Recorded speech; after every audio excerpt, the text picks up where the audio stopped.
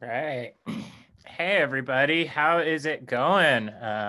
Welcome to the Weston Slay at Home series. Really excited to have you all here. We got an all-star crew lined up, and also some really incredible sponsors. I'm super stoked to have the Catamount Trail Association coming at you from Vermont, Granite Backcountry Alliance from New Hampshire, Outdoor Gear Exchange in Burlington, Vermont, and then the Acadia Mountain Guides coming at you from Maine. And we'll have panelists representing each, give you the lowdown on what they do. So welcome everybody. Excited to dive into all of the well, not all, but just a sampling of all the wonderful places to ski and ride in the backcountry of the Northeast. So first off, who am I? I do handle Weston's PR and communications. I've been with the brand in varying capacities for 4 years. Up until very recently, the East Coast was my home. I called Waterbury, Vermont, and Bolton Valley my hometown. I actually learned to splitboard at Bolton Valley, was the founder along with Greg and Bolton Valley for the Split Fest back in 2015. And was very active in the community until I recently moved for work. So really excited to have you all here and moving right through the rest of our panelists. So first off, we have David Goodman, who wrote literally the book on backcountry touring. And he also, fun fact, was my next door neighbor when I lived in Waterbury Center. So really excited to have David and his wealth of knowledge on board. David, welcome. Would you like to tell folks about your book and what else you do?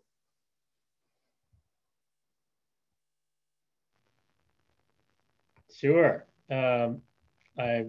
Looks like you've got to undo my video here, but glad to join everybody. And I've been writing the Backcountry Skiing guidebooks to the Northeast. This is the 30th anniversary edition that came out.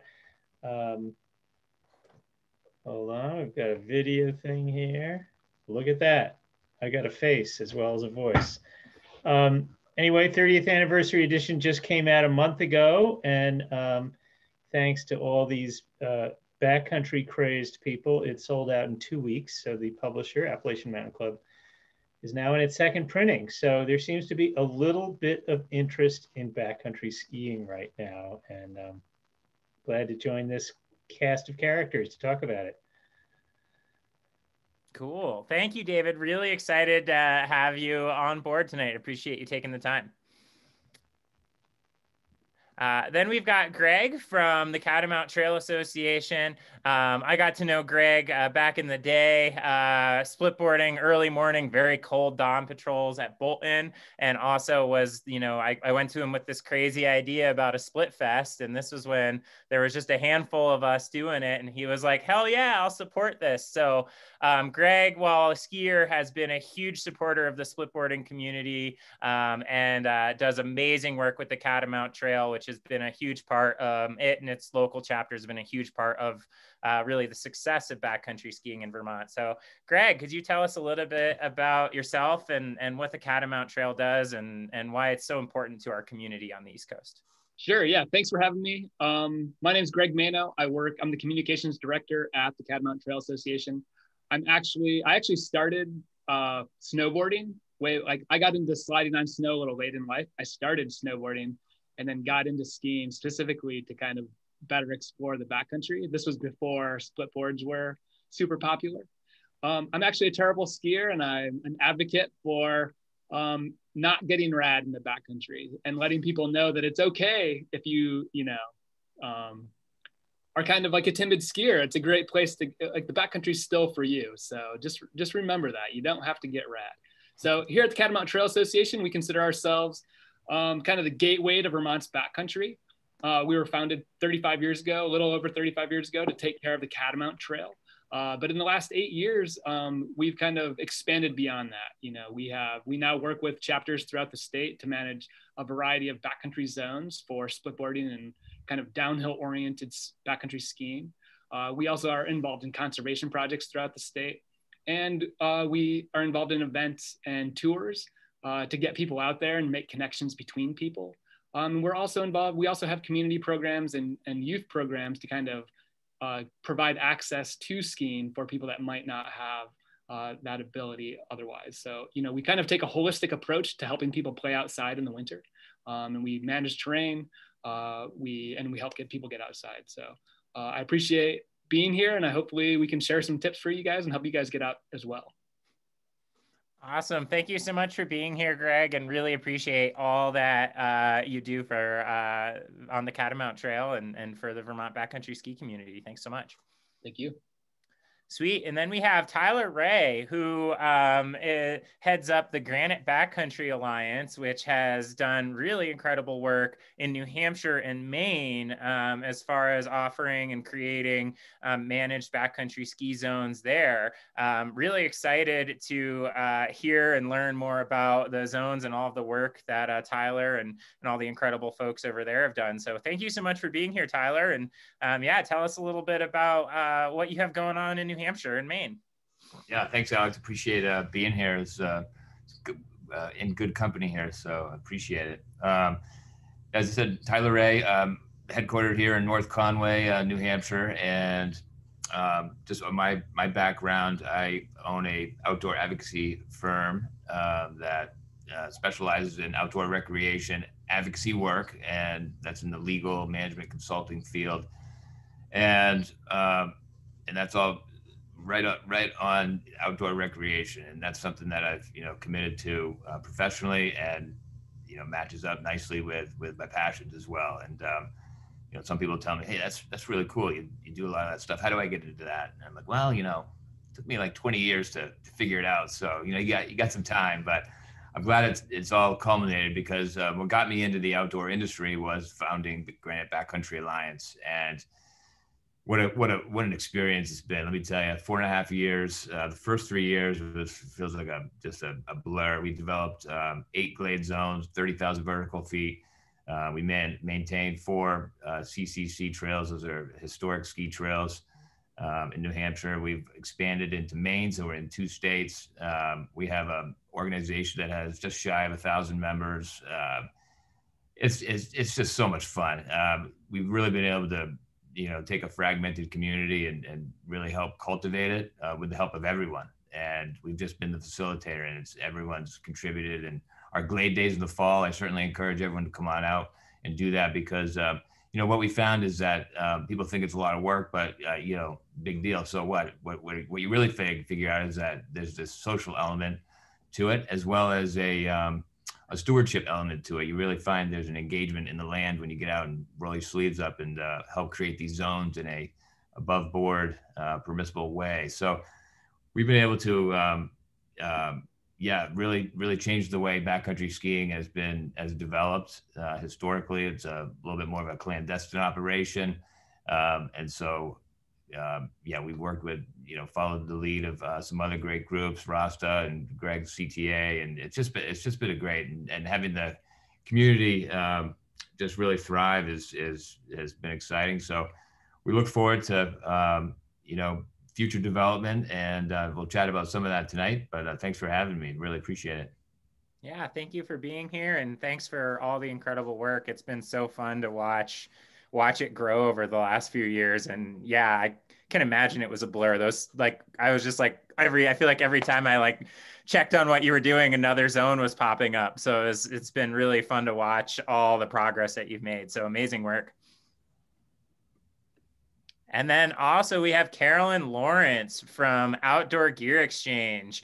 Carolyn heads up their programming and events, and is just all around probably one of the most stoked humans that I know, and really excited to have her on the panel to provide her insights to some of her favorite zones here on the East Coast. So thank you so much for being here, Carolyn. Could you tell us a little bit about yourself and what you do at OGE and how OGE supports the community?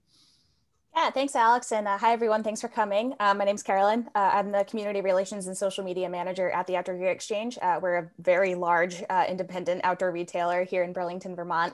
We also have a website if you guys want to check that out. It's gearx.com.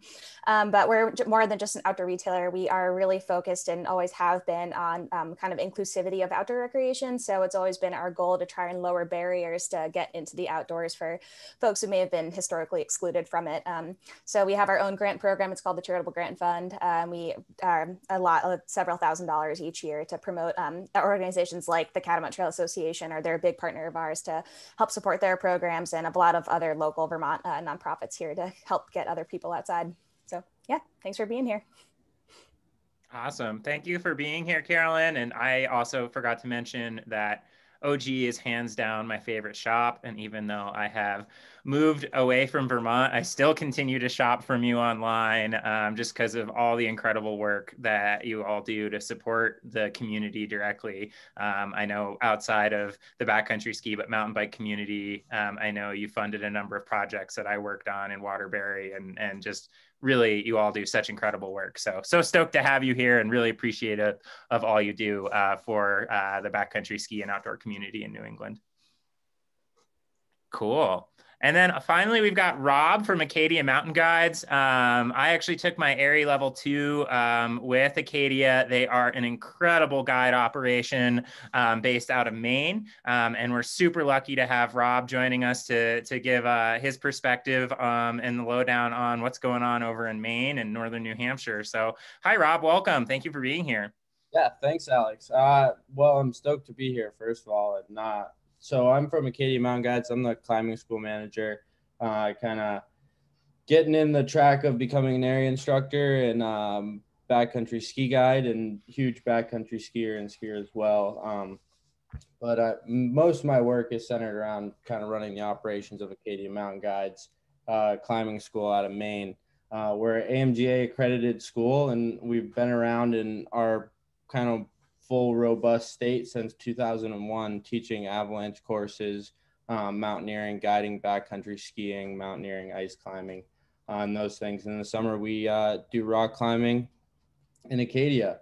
We also do quite a bit of community outreach with webinars such as this, and then working with local schools and kind of middle-aged to high school age kids, and promoting the sport of backcountry skiing, which is tons of fun. So thanks for having me. Cool. Thanks so much for being here, Rob. Really appreciate it, and really appreciate the awesome work that you all do at Acadia Mountain Guides. So thank you. Cool. So the agenda tonight, we're really focusing on Vermont, New Hampshire, and Maine. So as you can tell from our panelists, we've got a ton of really great experts here. Feel free, while we're going through these zones, to drop questions into the chat. We're all going to be keeping an eye and answering questions. And then I'll occasionally pull a couple from there that will probably be good for the whole group to discuss. So really looking forward to running through all this, and yeah, we'll dive on in here.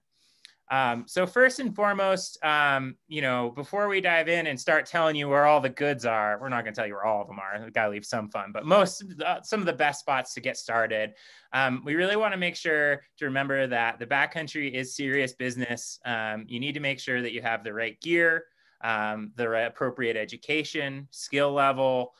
You're paying attention to the forecast and trip planning. You're using guidebooks like David's wonderful book, making conservative decisions, remembering that, you're really on yourself and got to be self-reliant. There's no ski patrol in the backcountry. If you don't feel confident, go with a guide. They're a great tool. I know when I was getting into it, going out with guides was really what helped me to gain confidence and understanding. So make sure you have the gear and education. Also this year with COVID, make sure if you're traveling across state lines, you're paying attention to what the local guidelines are as far as quarantines and travel restrictions. That's really, really important. A lot of these zones that we're going to be talking about are in small rural communities. communities that have limited access to hospitals. So the last thing we want to be doing as a community is bringing COVID and overwhelming the limited resources they have. So please check with each state and local area before you head there. And then one last caveat too is in New England, we have a pretty unique ecosystem when it comes to backcountry skiing. A lot of our favorite zones are on private land with permission or adjacent to private land. So it's really important that you obey signage, respect landowners' wishes. If you see them, give them a friendly wave, and also pay attention to parking. Don't be, some trailheads might be in what seems like a, quiet dirt road, but it is somebody's neighborhood. So really be mindful and respectful. If you're rolling up with skis on your car, it's pretty obvious you're a skier. So we want to make sure that we maintain these positive relationships that allow us to access these zones that we all love so much.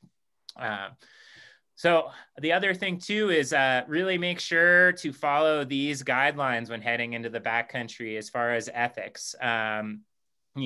Leave only your tracks. So, make sure you're practicing leave no trace. I'm sure by the time you're going into the backcountry, you know what leave no trace is. Be self-reliant, be able to, not just carry the necessary avalanche safety tools if you're going into avalanche terrain, but repair kit, layers, all the things that you need, first aid, all the things that you would need to do if something doesn't go according to plan. Be inclusive and welcoming. Give people a hello. If somebody's skins are falling off, offer to give them a duct tape or a ski strap to help them get out. Really be model the behavior that you'd like to receive. Be aware of temperatures, weather changes fast. So ski aware. Ski respectful, as we said. Be aware of whose land you're on, the signage, and etiquette. And most importantly, ski smart and ski kind. So find empathy, be friendly to the people you see in the backcountry. Awesome. And then one other thing before we get diving, Vermont Splitboard Month. I'm going to kick this to Greg. It's a new initiative for this year. It seems really excited. So Greg, can you tell us what's going on with Vermont Splitboard Month? I can. Yeah, so in the past, every year since 2014 or 2015, we've been doing the Bolton Split Fest as a gathering, as a way to get splitboarders together and like build community and kind of like provide an opportunity to introduce people to the sport of splitboarding. However, with the pandemic going on right now, large group gatherings aren't happening. And so, in partnership with Splitboard VT, Splitboard Vermont is actually a new kind of venture. We reached out to some people within the splitboard community to help us run the Split Fest last year. And if I'm totally honest, like these guys picked up the torch and are running with it. So they're, I really got to give a shout out to the guys at Splitboard VT or their whole team, because they put in a lot of work and a lot of effort pulling this together. So the idea this year, instead of having a one-day gathering of people, we've kind of decided that February would be Splitboard Month here in Vermont. And during the month of February, we've got a few different things going on. There's an Instagram challenge contest. So throughout the month of February, you can get outside, get in the woods, go skiing, splitboarding, and take pictures of it and share that online. There'll be prizes at the end of the month for kind of the best photos. And I believe there's going to be it's a panelist judged contest. Each week there's a backcountry exploration challenge. So every week there's going to be a new kind of route that Splitboard Vermont's putting up. And the idea is to get out and visit on the route. There will be kind of like a mandatory photo stop. And what you need to do is go to grab a photo there and share it to be included in the exploration challenge. Every week there will be new prizes, and every person that participates also earns 5 entries into the raffle, which is the third item we've got going on. Is that at the end of the month, there's going to be a raffle. And so you can earn entries into the raffle by doing the exploration challenge or by purchasing raffle tickets. And money raised through that raffle is going to go back to supporting the Catamount Trail Association and our efforts to kind of, advocate for backcountry terrain here in Vermont. So awesome. It's not quite as good as getting everybody together in one spot, but we're kind of excited about it. And we're also hoping, if it goes well, it's something that we're just going to continue on in the future, and then wrap some of the other events like the Bolton Split Fest and the Pico Hiko into just into February. Cool. Awesome. Sounds like fun. Thanks for keeping the spirit of the Split Fest moving in these uncertain and strange times. So thank you, Greg. Cool. All right. So touring on the Northeast. So we'll real quick just tell everybody why we love touring on the Northeast, and I'll start. I actually am ashamed to admit I'm a bit of a traitor to the East Coast ski community and moved out west for work this year. But what I want to say is that two things is the ski community on the East Coast. I kept hearing it from people that it is unlike anywhere else. And now having moved away, it really is unlike anywhere else. The passion and vibe and support and love for skiing, you just can't find anywhere else. There's just this epic communal joy on a powder day, and it is awesome. Also, to me, I love the magic, as you see in this photo, of Vermont and New England trees on a powder day. There's just no, it's just there is a magic in the air when you're surfing through our tight birch glades. It's so incredible, and I definitely miss it being out here, those really incredible glades of New England. So that's why I love Northeast backcountry skiing and riding. David, can you tell us what is it that made you write the book on backcountry skiing and riding? Well, I think that our terrain is unique. Hearing you talk, Alex, and I know you've moved to Colorado, but I also know you're going to be back. Every Northeasterner comes back. Our terrain is unique, and I think we all feel this real sense of place. Like, I love skiing out west, but then it's really rare. I remember one time I was skiing at Crested Butte, and I suddenly found myself in this tight glade with a friend of mine, another friend of mine. I'm from Vermont, and there's another friend from Vermont, and then another skier comes down, and we asked them where they're from. Oh, he's from New Hampshire, and we all just started laughing. Like, here we are in the land of big bowls and a bunch of woodchucks, and all we are is looking for some place that's like shoulder wide that we can slither through on skis. So it's a bad addiction. But the other thing I would say about the East is we've got this great history, and it's one of the things I've really enjoyed writing about in my guidebooks. Our trails have stories, and they go back almost 100 years. There is a revival of backcountry skiing now. This is a big year. Backcountry skiing's going off. Everybody's discovering it. But the heyday of, we're kind of just reviving something that had its heyday in the 1930s, just before all the chairlifts went up. And some of our great trails, Tyler mentioned the CCC trails. So those are trails built in the 1930s by the Civilian Conservation Corps. And locals all around the Northeast have been restoring these gorgeous 100-year-old or 90-year-old trails that snake and twist and dive and turn with the mountain. And those are, you ski one of these. We're going to talk about a few of those trails tonight. You ski one and you just want to come back for more.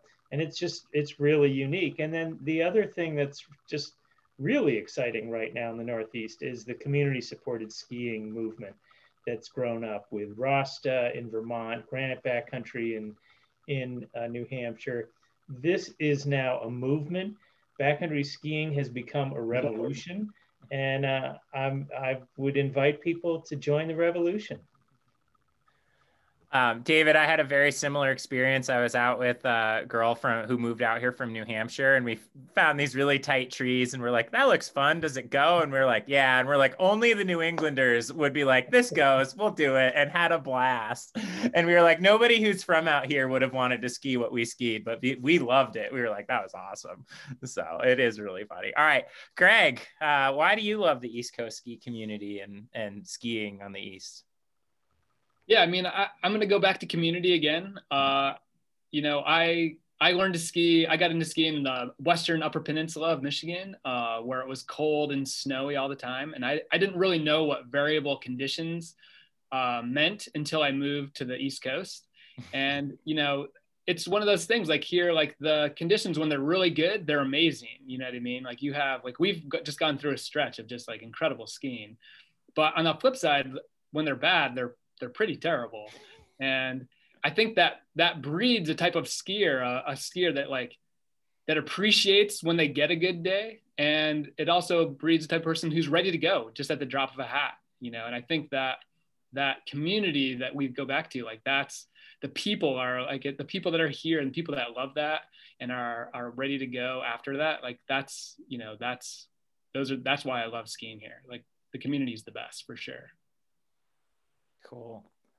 Tyler. Yeah, it's hard to come up with something new. I think, you know, David and Greg really nailed it, but you know, for me, it's been a lifelong passion. I was put on skis at 2.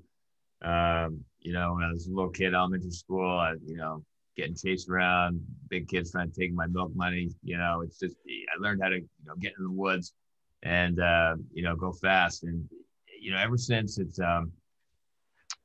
been what I consider, you know, adventure skiing. That's the number one thing for me is the East Coast is adventure skiing. Really a lot with what Greg said. It's, you know, the good days are good, the bad days, well, you know, maybe you ought to try another sport. But that's it. That's the adventure of it. Is sometimes you just don't know what you're going to get. So the highs can be really high. And you know, whether you're creek skiing or in gullies or, you know, field skipping, you know, it's just, there's a lot of enjoyment in different ways. And I really enjoy that part. The community supported aspect, which has been brought up, is huge. You know, some of the glade zones that we've developed, I think of like Maple Villa, because that's really closest to me. It's like I'm going to the post office or the grocery store. It's like you see all these community members in the trailhead and, hey, how's it going? You know, and talking about local stuff, and it's a good vibe. It makes me happy to be where I live.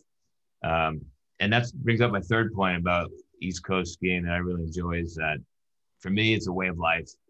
And, you know, it's part of my everyday experiences is getting outside and trying to climb some hill and come down and have a little fun and, you know, maybe make my heart beat a little bit faster.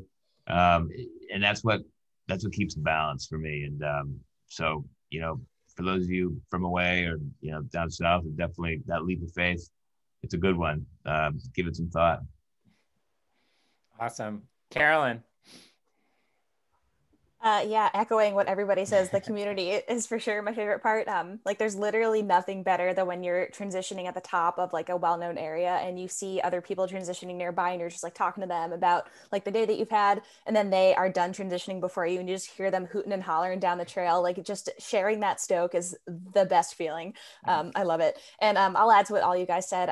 I feel really grateful for the accessibility that we have here. Like I can go ski like a crazy variety of terrain at like 6 in the morning and still be at work at 9, whether it's like boot packing up the gullies and Smuggler's Notch to just like doing a quick like sunrise skin up Bolton. Like there's just an amazing variety of terrain, and I feel really fortunate too that's a lot of it is in the trees, because one, it's like magical being in the snow like this photo is, but also we're lucky that we don't have a ton of avalanche danger, so we don't have like a crazy amount of limitations from that, but yeah. Awesome.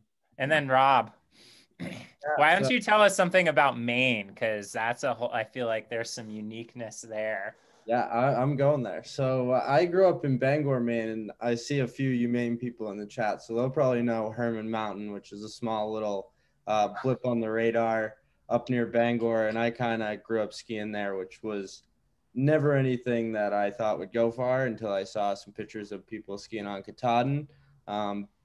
Being a young kid, I was like, I think I want to do that. And I got into it. And that led me to right after high school, moving to Bethel and living in Bethel, Maine for a while, getting into backcountry skiing, skiing around Sunday River off the backside there, and then exploring some of the GBA glades and eventually moving up into Mount Washington area and exploring those zones. So cool. Awesome. All right.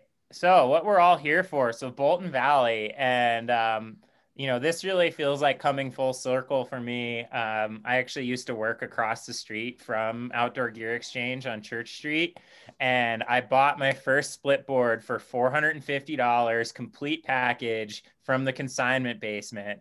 and I was living at the time on Bolton Valley. So it's where I learned to split board. And I think it is such a wonderful place where, like, living in Vermont, to have this resource as a place to get your feet wet in touring, because you have this great progression from really fun inbounds touring with like Wilderness being closed on weekdays, to then being able to slowly inch your way further and further out into the mapped zones that Carolyn and Greg will tell us about. And then some really proper big adventures that David will tell us about that are in his guidebook. So Greg, Carolyn, do you want to kind of take it away with sort of what the more accessible backcountry that's available at Bolton? Sure. Carolyn, do you wanna lead? Sure. So what Alex was just saying, there are 2 uphill routes at Bolton that are designated uphill like trails that you can just go up at any time. And it's called Wilderness and Timberline, and they're literally closed to downhill skiing in the day, so you don't have to worry about safety or anything. So that is just a really great resource to have for people who are just getting into backcountry skiing, because the skin is pretty mellow. There's nothing super technical that you have to worry about. And then the ski down is also very easy to do if you're just getting into skiing. And then also, this is like my favorite part about Bolton, is that it's western facing, so you can go up there after work and just catch the sunset from the top of Wilderness or Timberline. And like my friends and I'll bring up like meat and cheese and eat it in the ski patrol lodge and just enjoy it a lot. But it's been a really valuable resource for OGE in particular, because Bolton has been a great partner with like programming. So we host events there all the time, whether we have like one coming up this weekend. It's like a women's tour. We're going to go up to Bryant Cabin, which I'll let Greg talk a little bit about. And then they also, like, the Split Fest is there, and it's just a great resource to have because it's also only like 20 minutes away from Burlington. Yeah. 35 minutes. 35. If you drive fast like I do.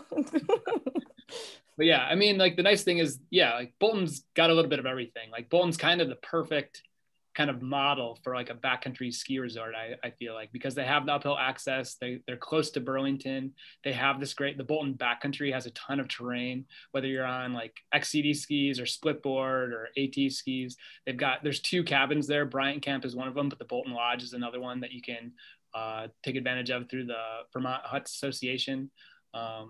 It's just they have, and then beyond that, there's still a lot. The Catamount Trail goes through there, and that gives you access to a number of other areas.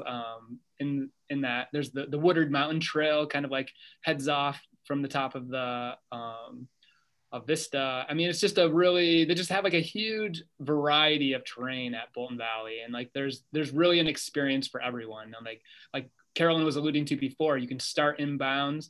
And then you can slowly move out. And then the other nice thing is that Bolton Valley has kind of embraced backcountry skiing and that experience. And they're doing a great job. They have guides if you need a guide. They have rentals. They have a lease program. I believe they invested in some of I hate to mention Dynafit, but they have like some youth AT skis that have come out. And so they've invested in those in their rental program. So you can really get the whole family out there. I mean, it's a place where it's like the perfect place to kind of get an intro into backcountry skiing, just because it's a magical place, and they really have everything you could ever want. It's just like a one-stop shop for sure. So if say I had gotten my setup at OGE and then done a few tours on the Wilderness Lift just to get my feet wet, and was like ready to go try my hand on my first backcountry tour, where would you send me at Bolton to kind of do that first time kind of getting off into the backcountry? Heck yeah. I was going to mention this, like some beta for Bolton, if you just want to go explore some of the trails they have. My personal favorite loop to do is if you start at the Nordic Center down there, you can go up the Bryant Trail to Bryant Cabin and check that out. Then continue along up to Stowview, which is this really beautiful trail that meanders through some like tight conifer trees. And then it comes out to this window that overlooks the backside of Mount Mansfield and some other valley mountains. And then you continue to meander through along the woods, and you eventually come back out to Wilderness, which is that uphill trail. So if you can, if you're really tired from shuffling through the woods for like an hour, you can just ski down like a fun little ski trail. That would be my personal recommendation. But Greg is a Bolton expert and has even participated in the 24 Hours of Bolton event, so he has a lot of stuff to talk about. Well, yeah, I mean, honestly, Alex, you're probably the better one to share a split board specific route. But yeah, I mean, the thing is like the tour that Carolyn recommended, there are there are a number of glades that you could, short little glades that you can hop on that connect trails. So you can do these nice little loops. They're not overly committing if you're kind of like if it's a new backcountry experience. And so, you know, they have the Bryant Trail, and then there's Gardner Lane. And so between the Gardner Lane Trail and Bryant Trail, there are a number of short little glades. And so it's really easy to make like these short little hops down and then tour around back. So it's and you're never far from anywhere, and you're still well within kind of the patrolled area. And so like, that's a great way. The nice thing is, like, as you progress, there are more adventurous, more committing options there. Yeah. And so, you know, I feel like the Bolton Valley map, the map that's on Bolton Valley's website, is pretty good, but the Friends of Bolton Valley Nordic, they have a map that's slightly different, and they have a few other areas on there that are marked, the glades that are marked, that are, you know, kind of nice to kind of follow. Yeah. So. And I was going to say my favorite, and I think this is a good one to stack on after you do Carolyn's tour of up to Bryant and then Estoview. Once you're comfortable with that, the one that I always really like to do is go up to Bryant and then out to this called the Glade, and just do that one glade from that really just hugs right along the Bolton to Traps Trail. Don't drop all the way down into Cotton Brook because you'll have a long climb out. But if you just do that glade, it's like high elevation, holds great snow, nice and open, mellow pitch, and you get a gorgeous tour. So that's one of my favorites, but definitely make sure you don't drop all the way down into Cotton Brook Basin unless you're prepared to climb all the way out. I made that mistake one of my first tours out there and actually had a skin fall off and didn't have belay straps and had a bit of a day. And then I learned always be prepared to have the ability to strap your skin on if it loses stickiness. So then on to the next slide, because this is a photo that is off the Woodard Trail, which has some incredible glades out there. And David, your guidebook talks about the Woodward Trail and Bolton to Traps. And I know there's a lot of adventures if you're like, really, you know what you're doing and prepared for a big long day in the backcountry. You can really go quite a far distance and get to some pretty remote places from Bolton. So David, do you want to tell us a little bit about some of the other like more adventuresome options once you're ready? Sure. And I just have to out the rider in this photo, which is also a photo in my book, is none other than Alex Showerman, I believe. Isn't that right? That is correct. So, yes. Very pretty form there with a beautiful backdrop of ice falls. But, you know, I think of Bolton as kind of a hub with spokes that radiate out, and each with different big adventures. So you've got the inbound stuff, you know, inbounds at Bolton is backcountry. But then you have some big tours. This is on the Woodard Mountain Trail, which is a 6-mile run. If you do the whole thing, it goes from the top of Bolton Mountain. You can ride a chairlift, or skin, however you want to get there. Chairlift's a pretty nice option because it does get you to a good pretty quickly. And then there's a series of powder bowls that come off of this trail. Then one of my other favorites and really probably one of the most popular, if not the most popular section of the Catamount Trail, I don't know, Greg can correct me on that, is the Bolton to Trap Trail, which is got an interesting little story. So the Trapp Family Lodge is, of course, a legendary cross-country center and lodge. And if you've seen The Sound of Music, that's the Trapp Family Lodge. That's the Trapp family. And Johannes von Trapp, who built that lodge, told me the story of the Bolton to Trap Trail, that in the early 70s, when his family was trying to figure out, they had just come from Austria, and he thought that the future of skiing was hut to hut in the backcountry. So he cut a trail along with a Gardner Lane, who was a pioneer from the Bolton side.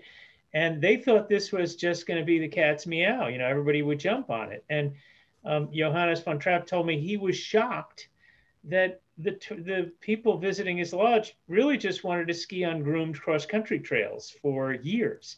But all that has changed now, and the Bolton to Trap Trail now is a showcase.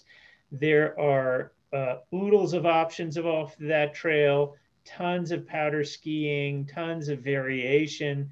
So those two trails, Woodard Mountain Trail, Bolton the Trap Trail, are two to keep in mind. They're great adventures and a ton of powder. And I think you've got another slide here, Alex.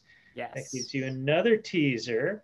Yeah, welcome to the kind of the Bolton zone here.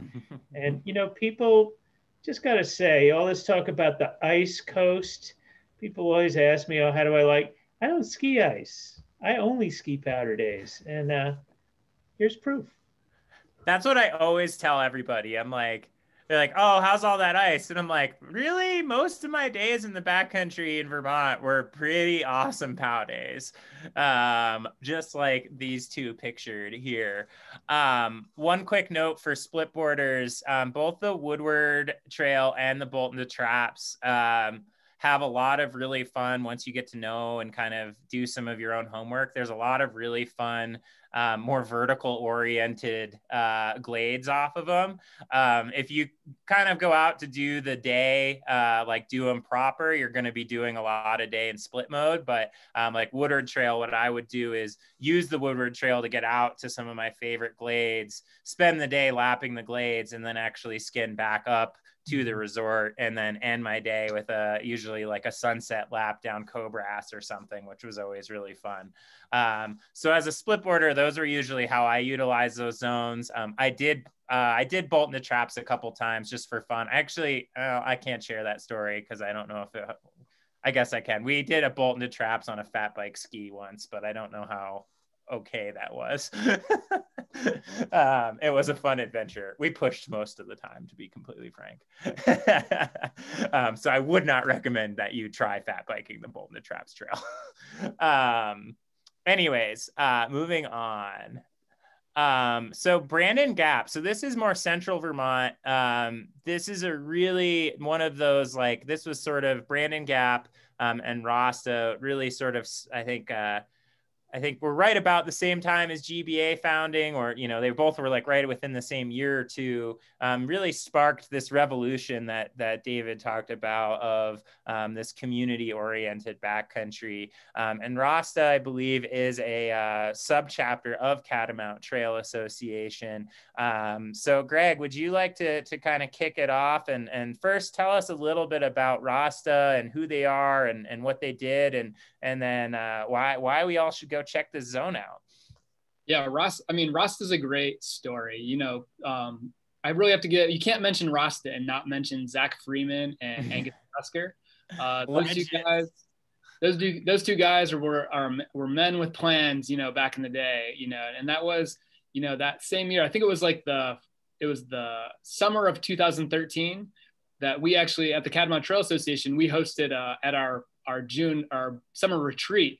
We invited David and a number of other people to come talk to us about kind of like explore like what the future of backcountry skiing in Vermont looked like.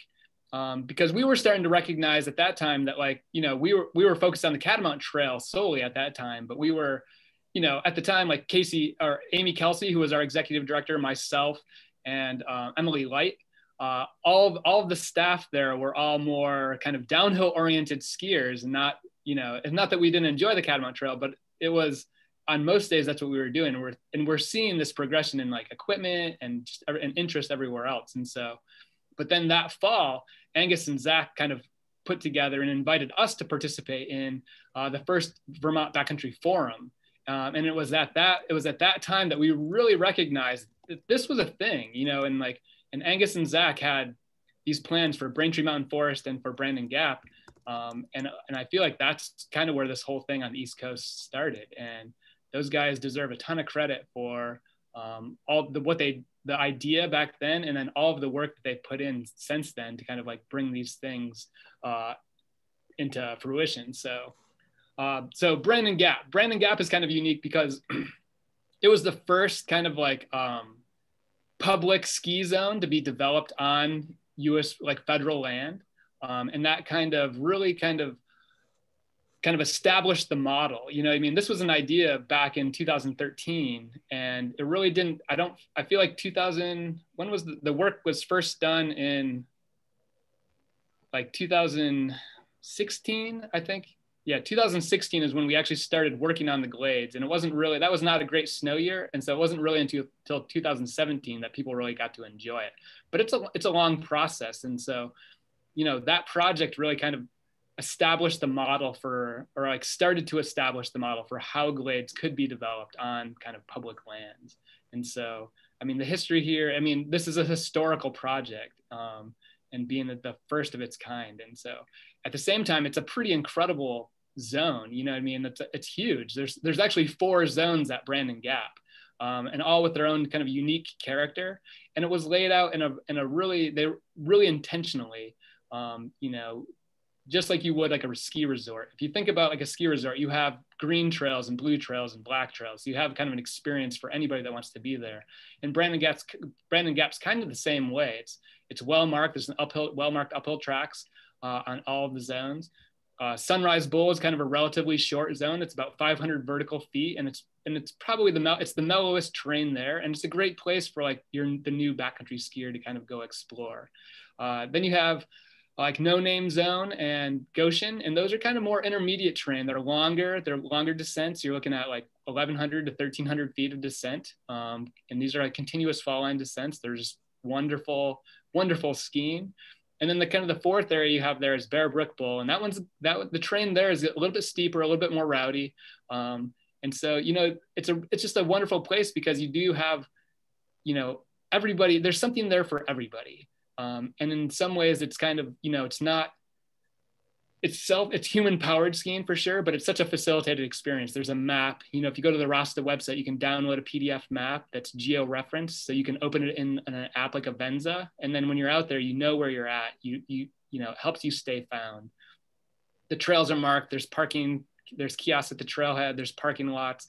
I mean, it's just a really like great experience. And it's seen a ton of use since it came online. So, I don't know, Brandon Gap is a cool place, and it holds kind of a special place for, I feel like all backcountry skiers in Vermont know of Brandon Gap because it was the first one. It saw a ton of attention. Yeah, and I just want to add there that Zach and Angus have done an amazing job by creating a community like hyper local to their area. They host trail days all the time where skiers can come and get their hands dirty by helping maintain these trails in a sustainable way.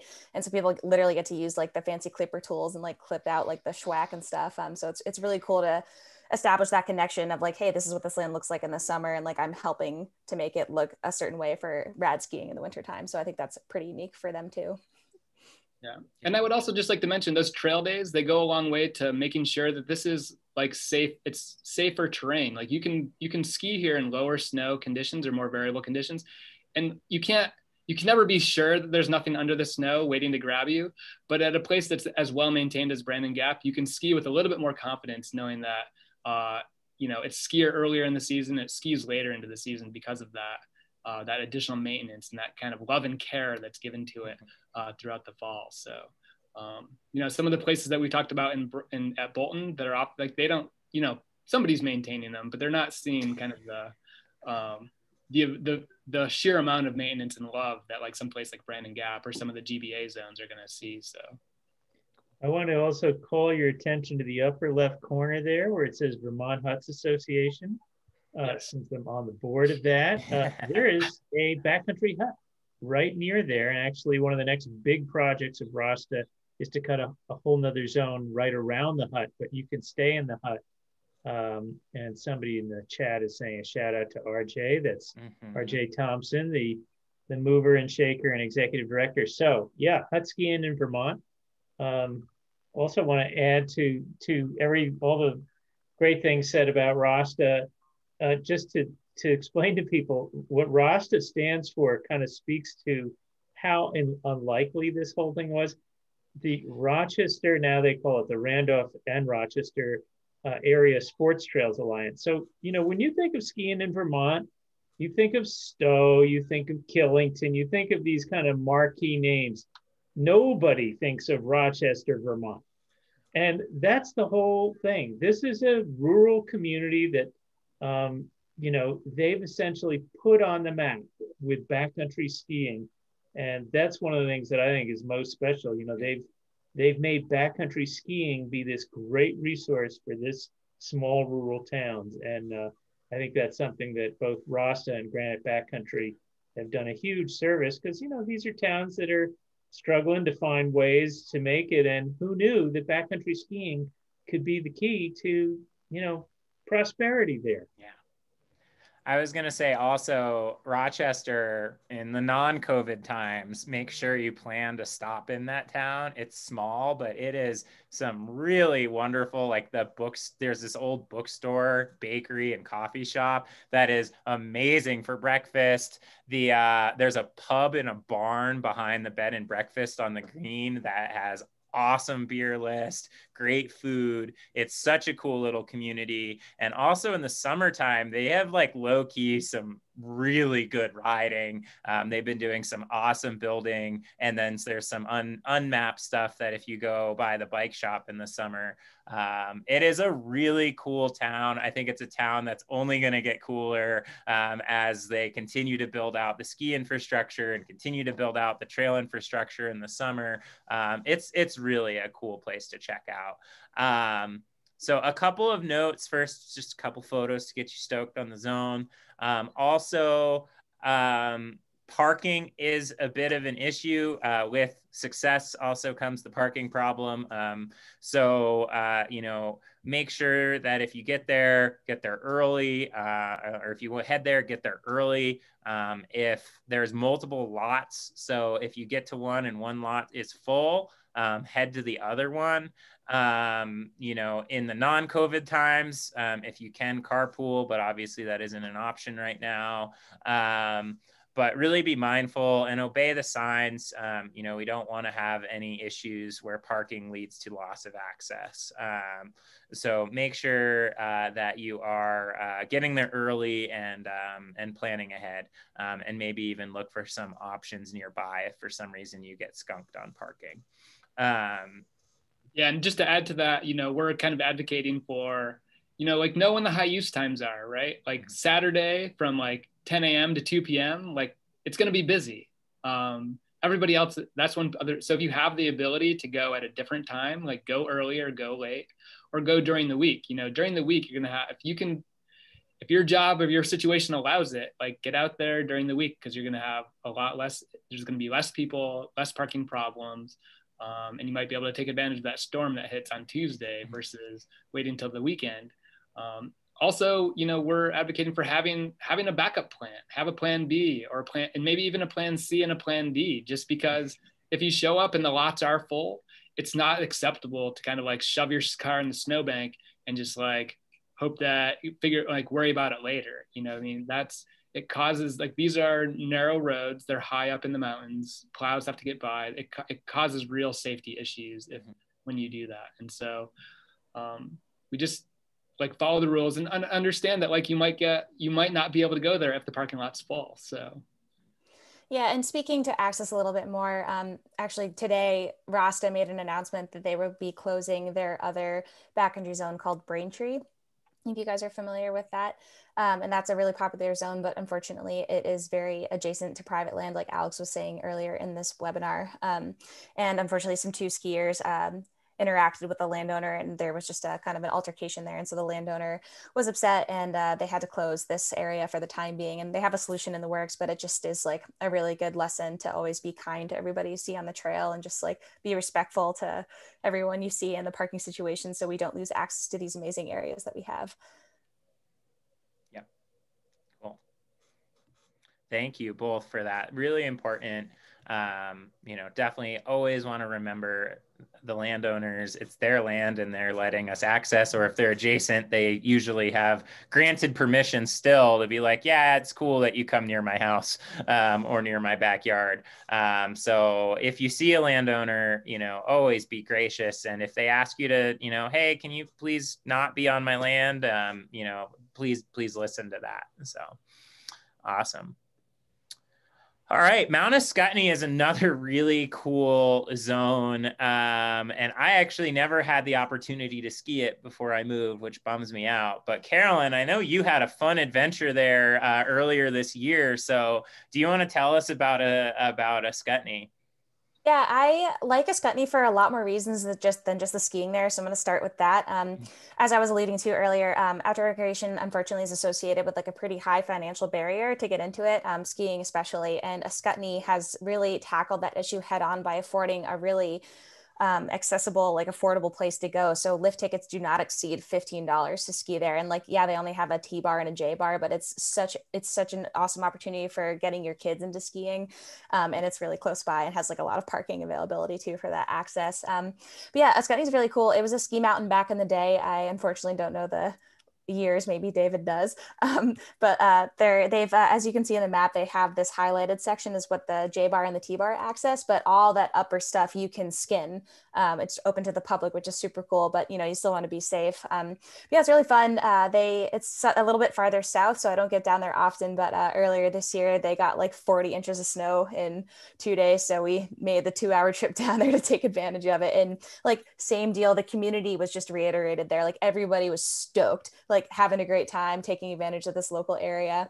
Yeah, I had a great time there. So for all those folks who are in Southern New England, like definitely recommend checking it out. I'll just add that in addition to being great skiing, the whole Ascutney scene is a part of, I think, a growing movement and an important movement in Vermont to reclaim old ski areas. So there are a number of these throughout the Northeast. And for you folks who are looking for even more ways to waste time and not get work done your day, you should check out the New England Lost Ski Areas Project, nelsap.org, and then you can pretty much kill off whatever work you were planning to do that day, because it's just full of these, you know, basically every town in New England had a ski area. And, you know, you might just go and check out and see what's still there. So right now, the live kind of revivals, Mount Ascutney is one, and this one is pretty advanced. I mean, the community has really kept these as great open backcountry terrain. The lower section, you know, it was kind of a mediocre downhill ski area, but it's a great backcountry ski area. Another one that I include in my book is Dutch Hill in way southern Vermont, down by Bennington. And there, a backcountry group has revived it, has restored the trails. And it too is rising from the weeds and the brush to have a new life as a backcountry zone. And, you know, one by one, this has been going on in a bunch of places, and it's a really exciting community development because the community has really embraced this, but it's also great skiing. So. Mm-hmm. Well, and I will add that since these are old ski areas, parking usually isn't an issue. So, you know, that's one of the added bonuses of some of these kind of reclaimed ski areas is that they usually have massive lots. So the terrain that it can easily handle a slew of backcountry skiers. So if you're looking for a sure thing, these like reclaimed ski areas are probably it. Yeah, and they're good for early and late season because like Greg was alluding to, like there's no like snow snakes in the woods that are going to take you out and hurt your knees. Like you can just stick to these old ski trails and have a lot of fun still. Now, Carolyn, you should tell the story that you were just out there after like a 40-inch dump. How was the skiing that day? A friend asked me to come along and I was like, no, I think I'm going to pass. But so you went. So tell us how your awesome descent went. Well, you know, we went the day after the storm, so the snow had some time to settle, and it was so heavy that you couldn't ski it unless you were way in the back seat. I also like went to pee in the trees, as one does when they drink too much coffee, and sank to my neck. So it was a fun day, but you know, but that's a good point. Like, make sure you keep an eye on like the forecast and the snow and know what you're getting into, because we thought we were gonna have blower pow, and it was just like cement, but still fun. Which goes to the most important thing in your toolkit as an Eastern backcountry skier is a sense of humor. Yeah. I also, Carolyn, thank you for bringing up the bit about the rope tow and the T-bar. I actually learned at Northeast Slopes in East Corinth, and it was $10 a ticket. And I can say I probably would not be a snowboarder if it were not for having that access, because nobody in my family skied. So being like, hey, can I have $80? And at the time, that was what Killington was. like it would have been like, no, but it was like, hey, can I have $10 to go ski with my friends at Northeast Slopes? And there's so many awesome rope tows around. You know, I think the other one is Cochran's up in Richmond that I always think of, Northeast Slopes, Ascutney. I love the rope tow culture. Yeah, and we just have a question in the chat here. Like all these areas we've been talking about are in Vermont, but Vermont, I think, has like some of the strictest COVID restrictions in the country right now. So if any of you guys intend on traveling here, there is a mandatory 2-week quarantine, or you can, I think the other option is you can quarantine for 7 days and then get a COVID test. And if it's negative, then you can end your quarantine early. But there are signs on every exit of the highway that list that information, Joe. You know, we're just trying really hard to keep our small rural communities safe from the virus. It does. There is an update every Tuesday. And if anybody's interested in coming to Vermont, you can go to the Catamount Trail website. We have a COVID page, which makes the relevant information a little bit easier to find. So yeah, it can be a challenge to travel. It can be a challenge to travel here right now. Thank you for sharing that. And thank you, Jeff and Josh, for asking. All right, so there's some Ascutney photos. And now moving on to Vermont's wonderful neighbor, New Hampshire. And Tyler, do you want to take this away and tell us about Baldface and what's going on here? I'd love to. Baldface is probably my favorite GBA zone. It represents almost everything I love about skiing. It's got a bit of everything. It's you know, it's got this above tree-line skiing opportunities that I like to call wilderness skiing, and that's on the summit cone. It's got the Baldface Knob, which is about as close to West Coast skiing as you're going to get here in the east, and then you've got some pretty sweet glade skiing and the run out.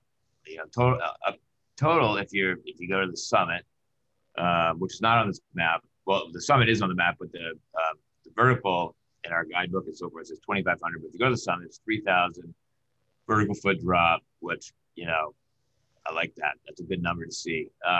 It means it means it's a full day of touring. So, you know, the way I like to ski this zone is, well, first off, it's a long skin end. It's a 4 miles, so you got to be ready for that, right? It's yeah, there's a bit of a barrier to entry for most. It's, you know, there's all in the alpine environment, the lift serve environment. There's always the stories about taking your girlfriend to the top and, you know, taking her down a black diamond. This might be sort of similar to that, you know, the equivalent, taking a newbie out. This maybe not the best first day tour. However, you know, you can ski the lower elevations. There's plenty of fun blades, you know, down below the knob. But no doubt, it's 4 miles in, and for those of you that have been out there, you know what that means. That's it's a bit of a slog, but you know, it's also a barrier to entry as well. So, you know, depending on how you look at that. Regardless, you know, it's you get into the right. There's you gain the top of the Slippery Brook Trail, which is a hiking trail, and at that point you have a choice. You can skin down into below the knob, and so you can take a look at you can take a look at conditions, snow quality, if you so choose. And, you know, some days it may be a little dicey in there, you know, so it may not be a bad idea. This might be a good time to say Baldface, you know, it's probably not, it's definitely not an early season choice for me. If you're any one of the Corey dogs, which is the name for GBA volunteers who come out and cut, you'll know that one of the most important things about glading is that now you know what's underneath. And, you know, this talk of snow sinks and so forth, like, well, that's real stuff. And, you know, the way from a forestry practice, for a best practice is we lay the slash down, we cut up into smaller pieces. Yeah, sure, we try to fill in some holes and so forth, but it's, you know, right after cut, it doesn't look very good. You know, it's not a dance floor, put it that way. And so it takes a few seasons for that to really settle down. So that is an important thing. A Baldface, you get up on the knob and there's these boulders that are as big as cars, and, you know, you wonder if bears are living in there. And I mean, it's a wild place. Now the benefit of it being that way is it's got a southeast aspect, and it's very much in the lee, and it acts like a little Tuckerman ravine. with those northwest winds, just, you know, giant fetch zone, just dumping snow right in there. So it does fill in. There's no doubt about it. And that's really the beauty of this zone, is that in my mind, it is an alternative to the presidentials. That was one of our strategic choices when we were able to work with the White Mountain National Forest, is that we wanted to diffuse traffic. That was one of our initiatives among several others. And so that's what this zone really offers, is a really nice alternative to, you know, the traffic and all of that goes on in the prezzies.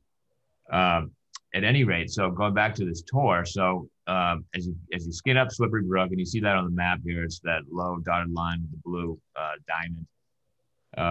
When you reach that junction, that's really your the choice that I was talking about. You can dip down in, take a look up.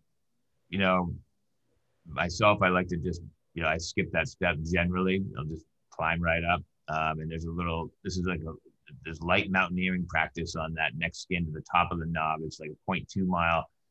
Pretty steep, you know, in the wrong conditions. You definitely, you know, you learn as you become a little more seasoned in the sport, you learn that trying to huff and puff up a steep skin is it's a lot easier to take your skis off and just go up it. You're gonna be, if you're out there for a long day, you know, it's better to reserve some energy. But when you get to the top of the knob, it's like, man, it's like the world is your oyster. You know, it's any which way you want. What's important is the exits out of there. Yeah, that's an awesome picture right there. So Jamie Walter, by the way, side note, scored all 3 pictures on the guidebooks this fall. David's book, Presidential Skiing, Kurt Nyler's book, and our book, Granite Land. So this was a sunrise shoot that we did for Powder Magazine. They did a feature story on GBA in fall of 2019, I believe. And so, yeah, you get up early. You know, this is like a 3:30 a trailhead start. You know, that's a good opportunity for some shots and just, you know, great area to ski. So, you know, the way I ski, I like to think of Baldface as like video game skiing. So you get to the first level, you can choose whether you want to dip in or you go up to the top of the knob. I like to go to the top of the knob. If you can get 1 or 2 runs in, awesome. If you're there really early, which is how I like to do it, it's, you know, like I said, it's all yours. And you can see the terrain in that picture that it very much is the West Coast skiing, and that's part of our project zone. But we haven't had to really cut into that. The real initiative on this project was getting the exit, cleaning that up. And Baldface is a very difficult mountain. Any split boarder out there that goes over, they're gonna hear this talk and like, yeah, let's go hit Baldface. You're gonna run out of the knob, and you're gonna ski some glades, but then all of a sudden you're gonna hit like a half mile of flats. And I can't tell you how many times I've heard the complaint, like, what are you guys doing? Like putting the skin track, like, you know, on the flats. And I'm like, well, you know, that wasn't intentional. Okay. You know, this is called landscape, and it's just natural geography. And sometimes that's what you deal with. And that's probably why it's not a resort. So you have a little bit of that on the exit, but at any rate, not quite there on the exit. So you can climb back up, you can skin right on the knob. Someone usually will set a skin track. And so again, very much West Coast. And then my move is, you know, especially if it's a nice day, you got to get to the top. So you got to, where on this map here, yeah, the summit, there's a whole bunch of wilderness skiing up here. The cone, when you get on the top of the cone, first off, you have this insane view of Mount Washington, which is very unique. Absolutely encourage that. You could ski the west side, the south side, the east side, and it's pretty fun skiing. Definitely recommended.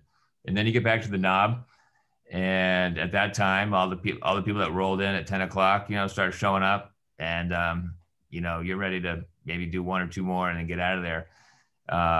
So the getting out of there is, you know, to go back to the knob, these are like 800, 1200 vert lines. They vary a little bit, but when you get back to the exit glade, it's a long run out, a lot of just fun little glade skiing. So when you pack it up, the important thing to talk about here is that there's this very special place called the Stowe Corner Store that I need to say right now that you all must go there. Amazing, like award-winning food, and Maureen and Big Jim there are just super awesome. So it's really the only game in town there, but it's well worth your stop. So I'd encourage that. But Baldface, yeah, real skiing, good place to test your mettle, and you know, yeah, it's a lot of fun. So I don't know if Rob or anyone else has been there and wants to pipe. David, I know you've skied there. If you want to pipe in on Baldface.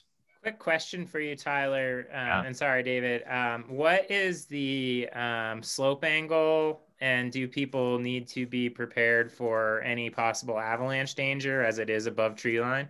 Yeah, thanks for saying that, because you know, both the zones that I'm talking about, Baldface, and then we'll talk about the black and white glade. They're definitely are really our only two Avi zones. The slope angle, you know, varies, but it probably gets up to about 40 degrees at Baldface. This big rollover. So you have a lot of natural anchors there with the trees you can kind of see, but you know, that's not going to hold back something that's ready to go. We haven't had or heard of any incidences at this time, but you know, it's absolutely so. I wear a beacon when I'm there, and I suggest and recommend, strongly encourage everyone, you know, buttons up as if you're going into Tuckerman Ravine. That kind of mentality is very important. You're a long way from your car. Yeah, winter travel is really important. What's in your pack, you know? We talked about that at the beginning of this episode, and I think that folks really need to know exactly what's in your pack. You know, the night before, I always lay my stuff right out on the ground and pack everything up. I leave, you know, nothing to pack in the morning because, you know, I'm just not with it in the morning. It takes a bit to come to. So, you know, that's just a little practice tip on what I do. But yeah, beacons and Avi, it's an Avi path for sure, Avi zone for sure. And does this zone, I know MWAC recently expanded their forecast area outside of beyond just the bowl. Is this relevant to the MWAC forecast area? Well, how it's relevant in my mind is it's like I said, it's a similar aspect to say Tuckerman Ravine, some parts of Gulf of Slides. So you could take what's being forecasted and apply it to those slopes. So it's not going to be dead on. It's a different, you could say it's a different microclimate over there, which it is, but at the same time, it's you know, the similar aspect, and so there's some you can glean some information from that. The other thing I would say, which is important, is at Granite Backcountry, one of our we want to retain the backcountry feel in these zones. I mean, you know, they are, you can call them manufactured glades. I mean, we are cutting to ski it, so whatever your position is on that, regardless, it's, you know, it's we want to have that wilderness experience. So we have limited signage to avoid visual clutter. And, you know, that's why we have all of our glade zones in Avenza, you know, so that you have, you know, to fill in that blank for you. Obviously, it's nice to have other non-electronic forms of information like a map in your pack, but it's very difficult when you ski off the knob. There's one keyhole. Let's see, you can see where it says number 6 and 5 meet. Like that's like a keyhole where it's like number 2 flows into that. That's hard to find. And that's a shorter run. That's why we were able to expand in 4 and 3. And that, those are, I mean, that whole area over there, that's long, that runs big, you know, 1,000, 1,200. And, that's like the best skiing, but 6 could be great. You know, it's 5 and 6 is great on the way out. 5 is a newer line. It's a little skinnier. It's, that's a fun, it's got some nice pitch in the trees, wormhole like. And so that line there is yeah, a lot of fun. And so you could, you know, you spend a lot of time up here at Baldface. I know there's certain people do. You can really get to know it. There's really a lot on that knob that you can ski, and you can keep going north, and it's quite open. There is a cabin there, or not a cabin, a lean-to, and you can see it above number 3, where the Baldface Knob Trail is. Yeah, right there. So you could certainly spend the night there if you'd like. You know, you got to climb up on some slabs and cut over to get into the skiable zone. But if it's your first time, once you see it, you can kind of get a good read on it. Again, that's probably even more so of Avi prone. It's just slab, straight up slab on that side. But yeah, a lot of good stuff over there. One other question from from the chat is what's the parking situation? Is like Brandon Gap, is this a concern? Do people need to get there early, or do we need to be worried about that? It's a great question. So, this is an area that, yeah, the lot gets filled, right? It definitely gets filled. People park on the side of the road. It's, I don't want to say that, you need, it's just, I think it's it's an accepted practice over there all summer. I mean, this area gets quite a bit of traffic, and there's some way more in the summer. The parking lot is limited, but it's a pretty quiet area. You're not exactly in a neighborhood. Mm-hmm. So what I would say is use your judgment. If you're, like Greg mentioned, if you got two wheels that are like above your ears after you park, that's probably an indication that you shouldn't be there. If you're able to pull off and there's, quite a bit of area to park, and, you're not on the road, then, and that's the important thing. That's the message that the Ski Kind message is. You have to think, right? And it sounds sometimes kind of silly, but you just think, is this the right thing to do? Am I being a good neighbor? And so you can apply that rationale to what you're doing, but there's definitely overflow there. I would absolutely say that. Sweet. David and Rob, sorry to jump in. I just wanted to make sure that we had that avalanche safety discussion. But what, any other thoughts to add? What's your experience been? This place sounds so cool. I'm really bummed that I haven't made it out there. Yeah. Move to the photos, Alex. This is all about the photo. There we go. Oh, okay. We only got the one gorgeous one. So that kind of says, photos good for 10,000 words. Tyler could have just said 2 words and gone with a photo and said, that's what I'm talking about. So this is big mountain experience. It's something to work up to. And, you can also do a more modest, if all you have time and energy for is some of the glades lower down, you can just ski up and ski the lower angle glades that are part of the exit route, which just feel like they go on forever. It's really fun when you're skiing out. They're just the glades go and go and go. So it's just a fantastic resource. Baldface has been talked about in whispers for years by white mountain skiers. So this is really put on the map a place that was kind of mythical. And when you ski it, you see why. It's a pretty spectacular area. Yeah, and I'll just jump in and say the practice etiquette there too is if you want to ski some lower angle glades, you could you skin right up the bottom of the glade. If you're going for the summit, you're going for the knob, you take slippery brooks. Not only is it faster, but the glade's definitely narrow as you get further up, and so just from a etiquette perspective. But like this year, I've got a couple of young kids that's on our list. We'll skin up, ski what we can. They're not going to make it to the top, not this year, but that's okay. There's a lot of room down low. Yeah. Also, just want to decode here when Alex mentioned MWAC. So that's the Mount Washington Avalanche Center, which is mountainwashingtonavalanchecenter.org, which posts daily forecasts for the high presidential range. And as Tyler said, it's you can sort of extrapolate from what they are talking about the stability in the high peaks. But they also they'll say something about the Sherburne Trail on there. It's you need to bookmark that at every backcountry skier in the Northeast. That's an important resource. It's an essential resource if you're going high in the White Mountains. But so get used to checking the avalanche forecast. Yeah, I mean, I'll say right now that if anyone's out there listening and wondering about the forecast, please do not email me. Do not email us. We don't forecast. We're not meteorologists.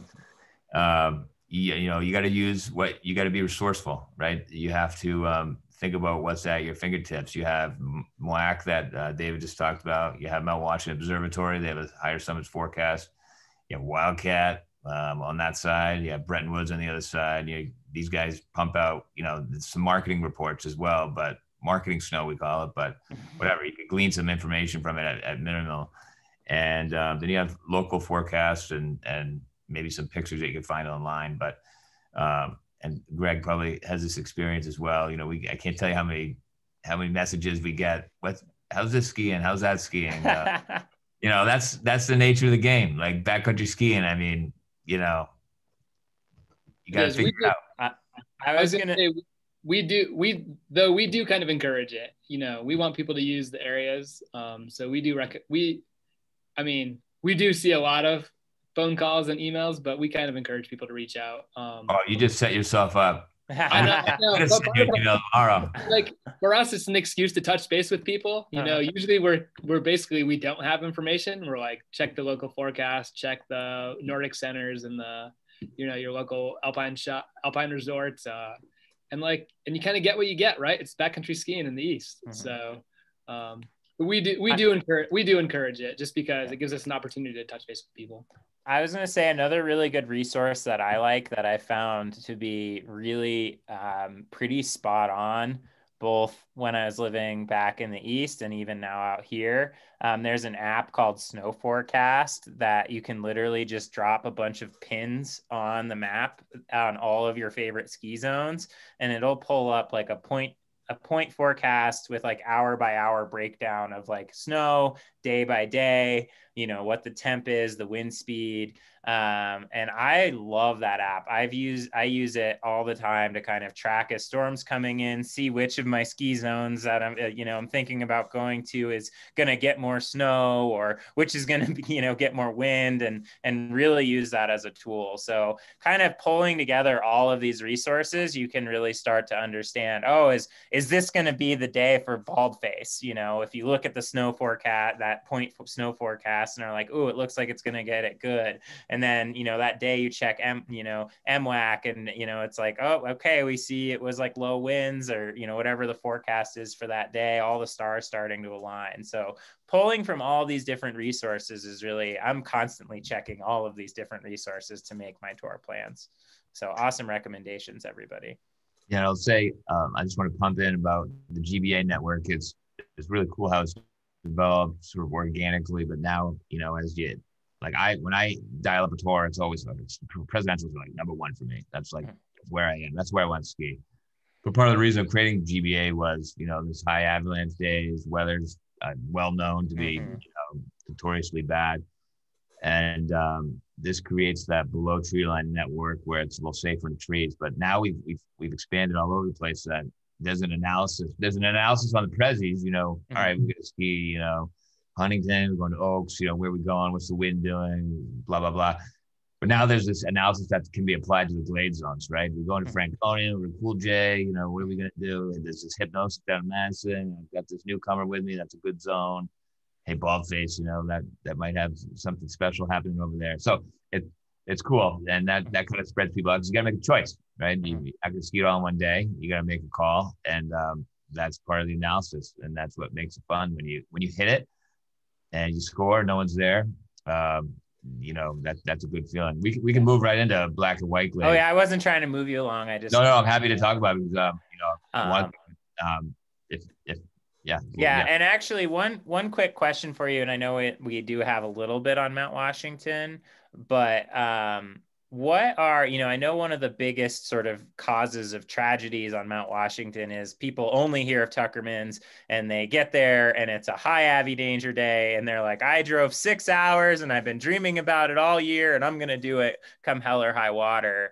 And I know that with now all these GBA glades, there's like plans B, C, D. So what are some of the glades that are sort of in the vicinity to Pinkham Notch that, if somebody's planning a trip to Tuckerman's and the stars don't align for their weekend that they set aside, what are a couple zones that we can point people to within your network that are nearby? So that way people aren't forcing the issue and can still have a fun time if they traveled all that way. Yeah, I would say Plan B zones are, you have Bill Hill and Gorham. And that's a really fun little zone. It's got it's like 600 vert. The access is pretty immediate. That's supported by Co-op Cycling Club up there, and there's a great crew of guys and gals up there. That's with Crescent Ridge or Mapleville or Pinkham, are out or full. That's a good place to go. Zone up in Mount Prospect in Lancaster. Mount Prospect's a unique mountain. It's like a standalone mountain. It's not like in a range. And so that can be a negative in terms of its snow accumulation, but it's got this cool community. It's got a ski tow there. And one of the reasons we did that glade is because they were struggling. The ski tow volunteers were struggling and people just weren't skiing. And so we're like, hey, let's put some glades in and around this thing and really spice this thing up. And so there's some good terrain over there. It's some nice pitch in there. So that's absolutely. And then also, I would say down in Madison, New Hampshire is a fun little zone.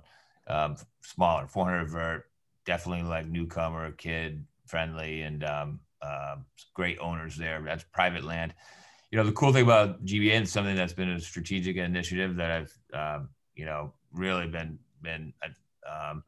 really placed as a high level importance is, initially we got 2 projects in the national forest, but it's like, I don't want to rely merely on the national forest and working with them. Great partners, love them, but, a lot of red tape going on there. Those projects, a little slower than I'd like. I like to push these things along, but we work with basically 5 different landowner sets. We have federal, state, municipal, land trust, and private, and we have zones with all the different landowners. So it's a nice mix of folks that we work with. So, awesome. Yeah. And then Yep. Black and White. This was the 2 that you picked for really focusing on was Bald Face in this one. So why Black and White? Why should we all check this one out? Well, it's interesting because I maybe should have thought about it a little bit more, but Bald Face is really initially that was designed as an alternative to the Prezzies, the whites, like I said, but it's very much a Portland skier destination, just the way the geography and the way the Cold River Valley and Evans Notch is. But Black and White is 100% Maine skiing. And this is a place where I cut my teeth a long time ago skiing there. Again, it's got this similar to Bald Face. It has an open summit field. There's a cool picture right there. That's kind of coming right off the summit and just about above the glade zone. But this is a really cool project. And this is, I think this is if it wasn't our most recent project, it's one of them because it just shows to the depth of experience that we have at GBA and to get these projects done. It's I'll call it a 4-partner project. Mahoosic Land Trust owns the Rumford Whitecap Preserve.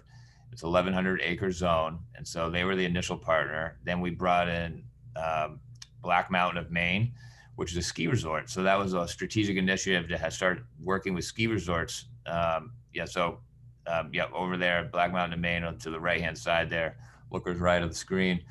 So it's a ski resort. And there's the 4th partner is the Angry Beavers, which is a group of volunteers at Black Mountain of Maine. And if you like glade skiing, I would recommend Black Mountain of Maine. It's a nonprofit. It's got good vertical, and there's glades all over this place. It's pretty unbelievable.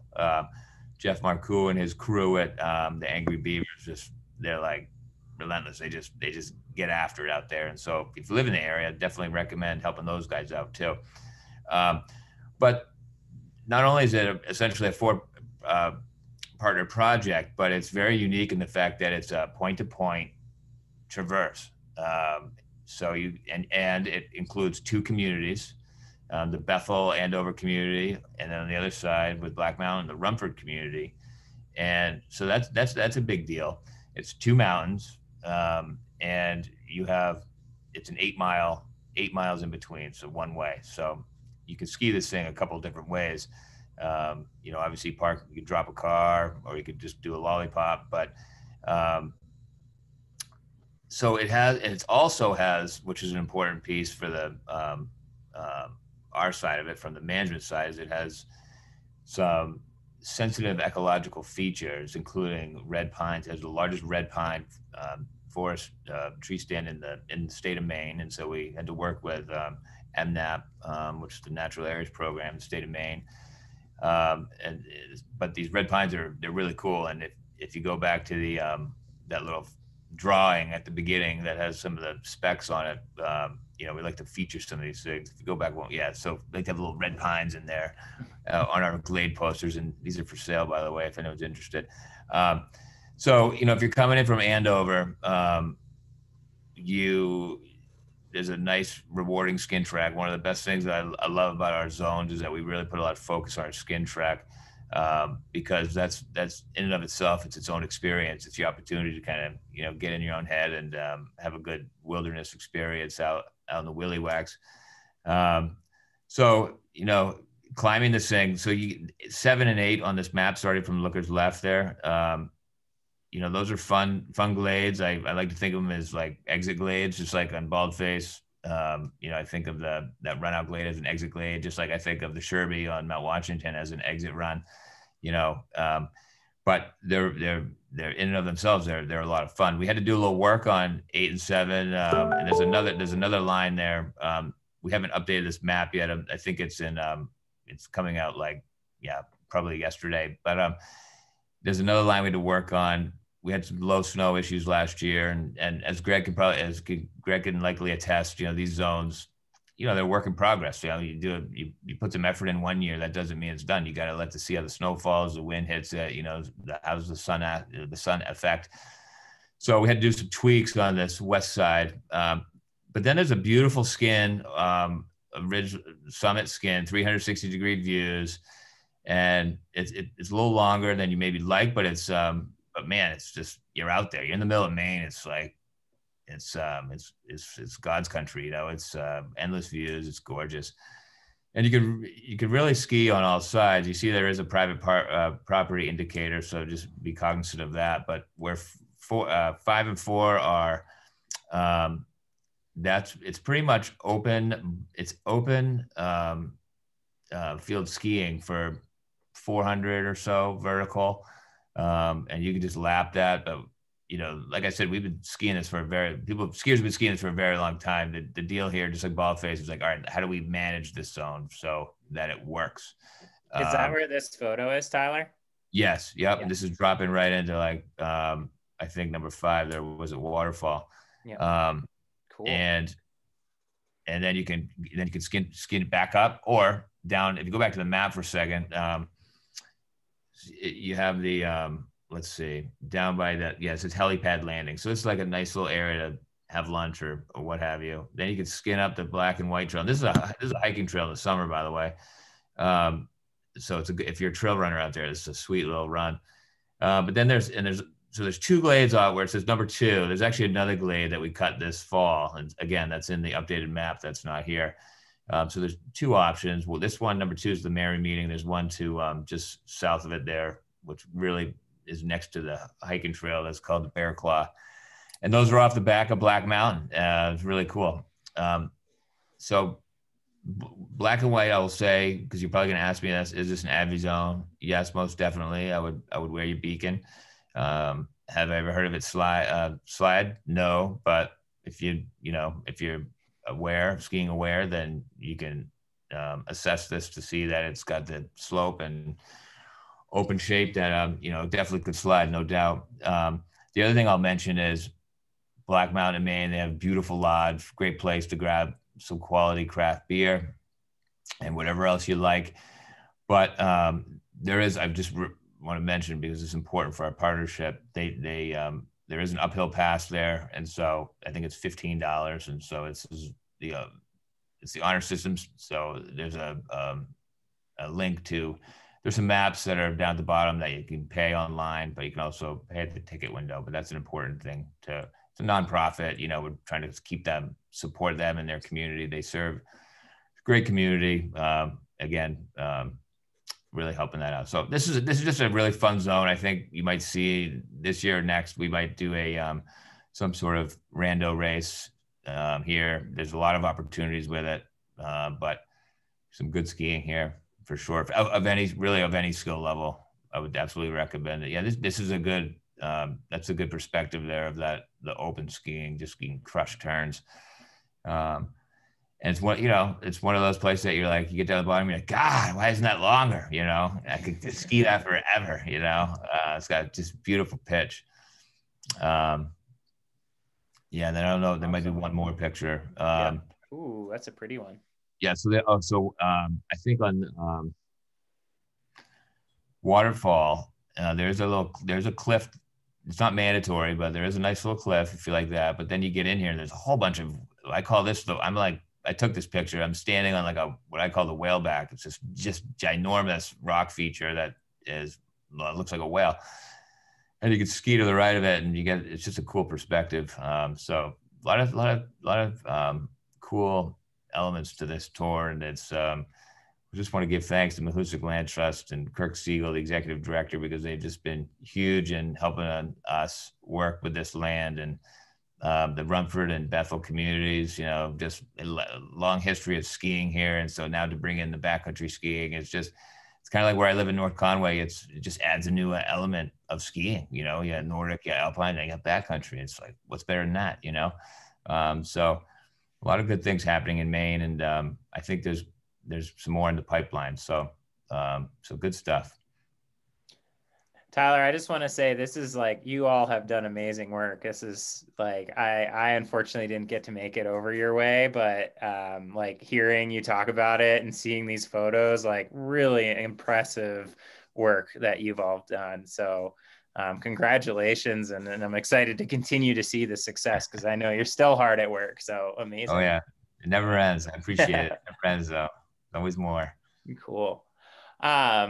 So moving on, David, I would love for you to kick this off. For those of you who haven't read his book, one of the things that I really appreciate about it is he does some incredible storytelling around the history, and really helps you understand the sense of place and magnitude and importance that these areas like the Sherburne and Mount Washington have, not just to Northeast skiing, but the entire, ski industry and the entire backcountry ski community. So David, I'd love for you to take it away and tell us a little bit about the Sherb and why it's so important to backcountry skiers and skiers everywhere. Well, one thing that, Mount Washington is legendary as really the center, the heart, and the beating heart of skiing in the whole Northeast. It's the home of Tuckerman Ravine and some incredible steep skiing, but it's also home to what I think of as the best, introduction to backcountry skiing, introductory backcountry ski trail is the Sherburne Ski Trail. So if you're wondering what this is about, you've got the gear, you've heard about this, but how do you start? You could do no better than the Sherburne Ski Trail. There's no avalanche issues and anything to be concerned about.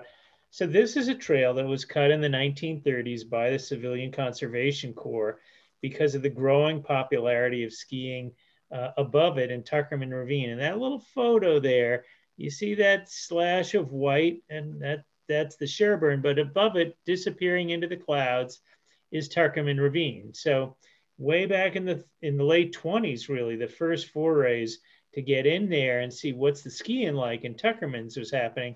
And they were thrashing their way up the Cutler River. It was just a stream bed to get to the good skiing. Well, word got out, photos got out, and soon, very soon, by the early 30s, the Appalachian Mountain Club was running snow trains from North Station in Boston up to get up to Mount Washington to ski. But they had a little problem, which was, how do they not thrash people in that stream bed? So they cut the Sherburne Ski Trail. And to this day, and now we have new guardians of it, Granite Backcountry Alliance is now the volunteer maintainers of the trail, which is really great because this trail gets a lot of attention, and it's needed more love than it needs love to keep it skiable and fun. So anyway, it's 2.5 miles up, gets you to a bunch of cabins called hojos, and then the ski descent is 2 miles on the Sherburne, and it's got the characteristics of all CCC trails, which is that it twists and turns and moves with the mountain. Some of that was by necessity. The CCC only had hand tools. They didn't have dozers. They didn't have dynamite. So they had to move with the mountain. If there was a ledge or a cliff or something, they had to move around it. They couldn't just blast the thing into submission the way you do today. So that explains the other thing that, you know, when I first began writing my guidebooks, I interviewed a lot of the old timers who cut these trails, not realizing I would very often was the last interview that they did. And I heard them talk about that they cut trails for themselves. They wanted to make it interesting. And interesting was twisting and turning and dropping and rolling, double fall lines, all sorts of, I think of these trails as having a sense of humor, you know, because you're getting comfortable, you're cruising, all of a sudden the trail drops off in a double fall line, turns in the opposite direction, and you're like trying to defy gravity to hang on. So all of the CCC trails, Vermont has a bunch of them, the Bruce Trail, the Teardrop Trail, the Steeple Trail. New Hampshire's got the Sherburne, Doublehead, Black Mountain. These are all in the North Conway area. And they are just, you ski them and you just want to come back and ski them again. It just puts a smile on your face. They're fun, they're funny, they're cool. They often hold the snow. At this point, they're pretty popular. Tyler and his volunteers, his Mad Dogs, have done just a great job rerouting the old Doublehead Trail so that it skis better to a new parking lot. But it's unbelievable that a century after these folks cut those trails, and the CCC was an answer to the Great Depression. These were unemployed men from the cities.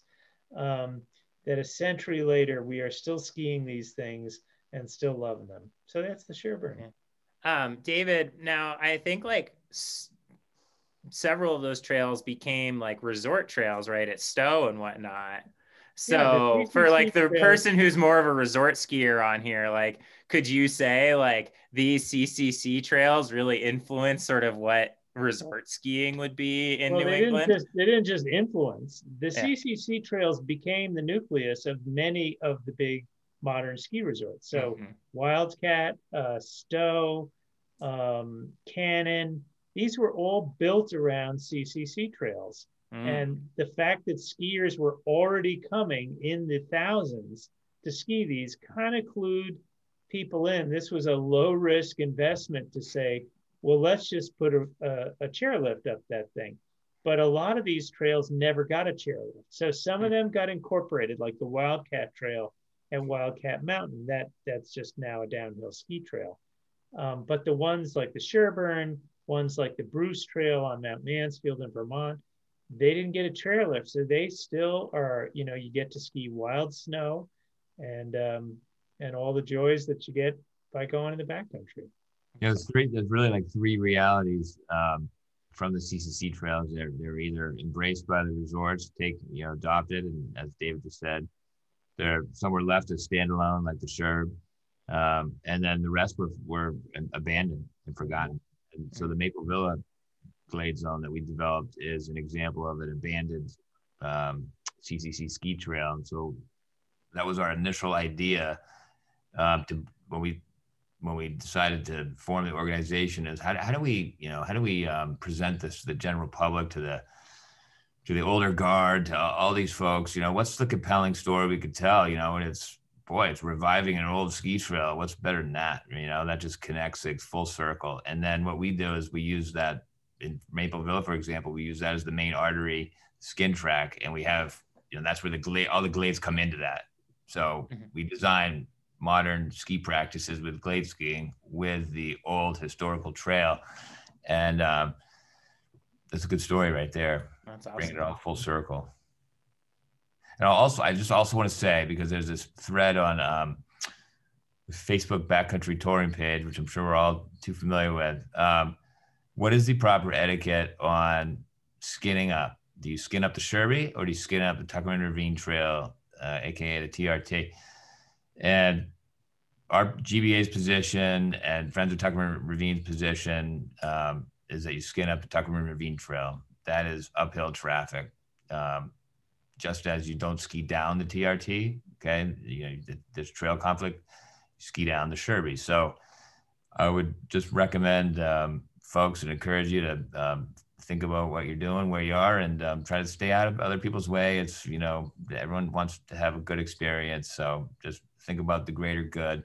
And I would say that the TRT is faster, if that helps. But I just wanted to make that point. I was going to say the TRT is a way more pleasant skin, and then you don't have people coming down on you, and you don't have to worry about it. Like, I don't really see why you would skin up the Sherb. Like, yeah, I mean, you know, that's like we're talking about before the episode here, that the issues at resorts, and I see some questions in the chat room related to this, but you know, you have this inherent conflict, uphill versus downhill. Like, at some point, that's not going to end very well. You know, we all know the inevitable conclusion there. So, you know, we apply it to backcountry. It's like, you know, when you're forced, like at you know, black or double head or Gulf slides, you know, yeah, that's the only way to do it. But Sherby, come on, go to the TRT. You know, it's fine. If you want to hang your hat, if you want to pick your you know, if you want to pick your battles, maybe there's a better one to pick. So that's all. I just want to throw those 2 cents out there. And then on this photo here, you know, I want to give Rob a chance to chime in. We can see Tuckerman's, we can see Huntington, and we can really see the, you know, some of the marquee alpine terrain in the Northeast. Rob, can you, you know, so say I'm, you know, I've done the Sherb, you know, I've kind of started to get my backcountry legs under me, and I'm ready for a new challenge, and kind of looking up into the bowl, being like, or up at, this is Hillman's Highway, you know, I'm looking up at that, and I'm like, boy, I want to check that out. What education, what steps, how do I progress from somebody who went from the resort to now being able to, you know, comfortably tour some of these zones we've been talking about, to taking that next step into this big terrain? Yeah, like David said earlier, going up the TRT or skiing the Sherburne, it's all overhead there. Once you get the Hojos, everything you see above you is just a big alpine circuit. It's quite awe-inspiring and definitely makes you want to get into that terrain. I would say, as we've mentioned before, avalanche education is key, and there's lots of great area providers on the East Coast. So an area education level 1 course would be phenomenal, and spend some time poking around in some of the GBA glades that have some steeper terrain, and see what you can learn about snow, and really taking a level 2 and working your way up through that progression, if you want to spend a lot of time in these backcountry zones, is super important. And as you see in this photo here of Hillman's Highway and the other lines nearby, that in this photo are quite filled with snow, which they aren't at the moment, but this is certainly complex avalanche terrain, and very challenging. So there is required skills such as mountaineering skills, the use of ice axes and crampons to stay safe in this terrain. And all that takes a large learning curve. So as we stated at the beginning, there's always a great way to get education is to go with a guide, and go check this stuff out with somebody who spends time up there and can teach you the skills you need. Yeah, I'll just jump in and say, you know, one of the things that are becoming somewhat, you know, lost in this age of screens and so forth is the idea of having a mentor. You know, it's really, if you know, a guide is great. Yep, absolutely. I endorse that 100%. But also, if you have a mentor, someone that can teach you the ropes, you know, tour with that person, soak it in. That's really important. That's like a lost art. I feel like everyone hops on the Northeast Touring Backcountry page and doesn't research a bit of anything, and throws a question out when, you know, if they had spent 30 seconds, they probably could have figured it out themselves. And so, you know, I just encourage people to, you know, go old school and go with people that know what they're doing. And that's a good way to do it. You'll learn some real practice tips that will be helpful. And so a couple of quick things, you know, I wanted. Can I just respond to this question real quick? How does someone go about finding a mentor? That's a really great question. A couple of my ski partners now, back in the day with Time for Tuckerman, it was a website that's no longer exists, but it was this like beautiful resource, and it was basically a forum. And I met some ski partners on there, and then I had to go home and tell my wife that. She's like, who are you skiing with? And I'm like, oh, so-and-so. Like, where'd you meet them? I'm like, oh, online. She's like, what? So I'm not encouraging necessarily to do that or not, but either way, you know, what I suggest is, you know, GBA and CTA and all these groups are very community oriented, as we've touched on. Going to events, you know, we have Wild Corn coming up in the spring, glading, you know, in the fall. All these organizations do that. And, you know, getting your avalanche course certification. These are all opportunities to meet people, and just like you meet anyone in real life, you know, your relationship has to develop. It's the same thing in backcountry skiing. It's not going to all happen overnight for you, but so you got to have a little bit of patience. But that's what I would recommend. How you find a mentor is start talking to people, be social. Yeah. I was going to say also, you know, getting like when I was going to put a plug in for Acadia Mountain Guides, I took my ARI 2 with Al and John. And, you know, Al, I've kept in touch with, I think it was like maybe 5-6 years ago, I took my ARI 2, and I've kept in touch with Al over the years. And he's been an incredible mentor and resource. The other thing too, I was going to recommend for any women on here, the women's backcountry Facebook groups I have found to be really awesome for meeting women who are, you know, maybe similarly skilled or a little bit, you know, like out here I just got a snowmobile, and I connected with another woman who just got a snowmobile, and like we've been like learning together, and it's been really fun. So those can be some great places in addition to the events as well, to kind of find some touring partners. Some of the bigger groups I've found to be not the most productive.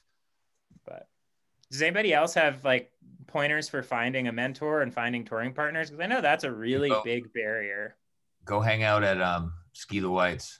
It's like the dorm rooms over there, and everyone just hangs out over there. I walk in, I'm like, don't you people have jobs? But what Andrew's building is Ski the White. Friday Night Lights, another big one. Last Skier Standing, he does those events. We have one this Saturday, Auto. But these towns, you know, they have these little the retail shops. You know, just poke around. It's out there. Carolyn and Greg, I know that OGE and CTA regularly team up on events, you know, that are great for meeting mentors and touring partners. Is that happening this year with COVID? It is. Yeah. I was going to say, just as of the other week, we were kind of green lighted to be able to run our tours this year. Like every year we run a number of tours, both like Nordic backcountry tours. We usually have a handful of splitboard tours, and then we also have a lot of kind of like alpine touring or more downhill related tours. So, but like, yeah, I mean, if you're looking for someone to ski with, like you got to get active in the community, and you have to be social. Like if you're not the friendly type of person, it might be a little bit hard. So yeah, look for tours that are run by places like OGE or the CTA, and get involved during the fall, during trail work days. I mean, you get to know the terrain. You also get to know some of the other people that are out there. I mean, you got to get out there and put yourself out there.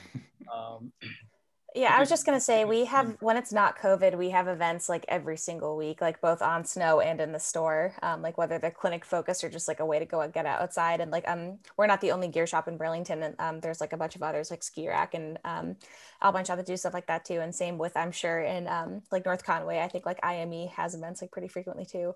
So I think gear shops are like a great resource. Yeah, for sure. Cool. Thank you, everybody. And that was an awesome question. Who asked that? Sina, and sorry if I mispronounce your name, but thank you for asking that. That was an awesome question. Amy also gave a shout out to She Jumps, which is another great resource for women who are looking to get into the backcountry. And then Abby mentioned if you're BIPOC and live in Vermont, follow Unlikely Riders and check out unlikelyriders.com to connect with fellow BIPOC folks in the community. So thank you, Abby, for that. I know I've been seeing you do a lot of great work there. So thanks for highlighting that. And cool. So as we near kind of the finish here, moving on to Mount Katahdin, which is really quite the adventure. That's actually where I took my ARI level 2 with Acadia. We stayed up at Chimney Pond in one of the huts up there, and it is remote. It is wild. Katahdin, I think, really doesn't look, it looks kind of like it was just dropped there in the middle of this kind of flat northern Maine landscape. And it is a cool place. It's hard to get to. But Rob, do you want to tell us about Katahdin and kind of what it takes to ski this wonderful place? Yeah, it sure is a wild place. As you can see from this photo here, looking out into that cloud bank, there's not a single other hill other than the Brothers out there poking out of the sky. So it definitely comes out of the middle of nowhere, just north of Bangor. Well, not just north, a couple hours north of Bangor. So it's a ride to get there, and it's also quite a bit of travel to get in. The park itself, Baxter State Park, covers over 200,000 acres of land. So it is a vast swath of terrain that you can go and explore. But moving on to really what it takes to get in there, as you asked, is it's 13 miles from A-Ball Bridge into Roaring Brook, and then another 3 to 3.3-ish into Chimney Pond, which is really kind of the main center for where you want to do all the skiing and alpine adventures. From there, there's bunkhouses and lean-tos to access the terrain and spend the night. But they do go fast. I always suggest having some winter camping skills and being able to book a lean-to. You can really make a flexible itinerary if you go that route. If you lock yourself into the bunkhouse, you might show up for 2 or 3 days and really get no skiing in there. Spending a good amount of time in Katahdin is definitely your best bet for success. Also, just like a couple other notes as we will jump through the technicalities here of what it takes to get in there. As a skier, rider, technical climber, that's what you have to register with the Chimney Pond Ranger. So you must have certain equipment, which includes an ice axe, crampons, and a few other things. So definitely be sure to pay attention to the Baxter State Park rules and regulations as you're looking to get in there. And again, this is an area that's way out in the middle of Maine. There's no avalanche forecasting up there. So it takes a lot of skill to assess the snowpack and be able to travel safely in this terrain. You definitely need to be prepared to self-rescue if a disaster is to happen, as your rescue is miles away. But as we can also see, the skiing and riding is absolutely incredible up there. So I believe this photo is popped in there by Tyler. If he wants to maybe tell us where that's at and what it's all about, that looks pretty sweet. Yeah. So, but as Rob was saying, most, well, let me step back and say the beauty of Baxter State Park is some people have issue with this, but there's a little red tape, not as bad as it used to be, but there's capacity restrictions. And, you compare it to places like the Whites. I mean, the Whites are like a junk show compared to what it's like in Katahdin. You can have you can really have a really true outdoor experience. And the Whites, it's just heavily congested. So it's nice juxtaposition there.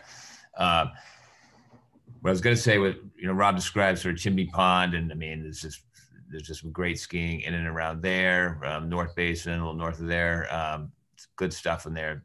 This picture was more on the south side. I have no idea what these lines are named. I've skied in here twice. I think once in 2011, this was 2017, I think, and I'm headed back there this year as well. But yeah, this is more on the southeast flank. And the coolest thing is you get up on the tablelands and every aspect. I mean, there's skiing like everywhere. It's insane. It's so remote though that and it's hard to judge where things are, how far away but the winds are it's possible it's worse. I want to say it's worse than Washington, but the effect is potentially worse. And part of that's because of, being sort of a standalone mountain. It just gets absolutely wind hammered.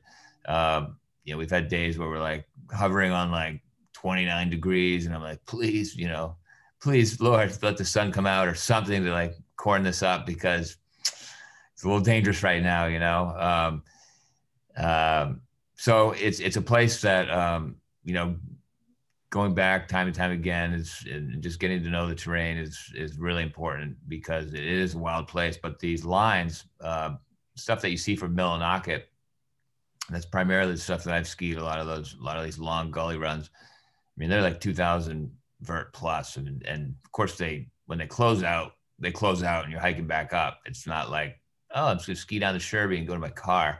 It's a little different. You're hiking back up. You really got to think about travel times and, darkness. But again, I keep saying, what's in your pack? But that's a real question.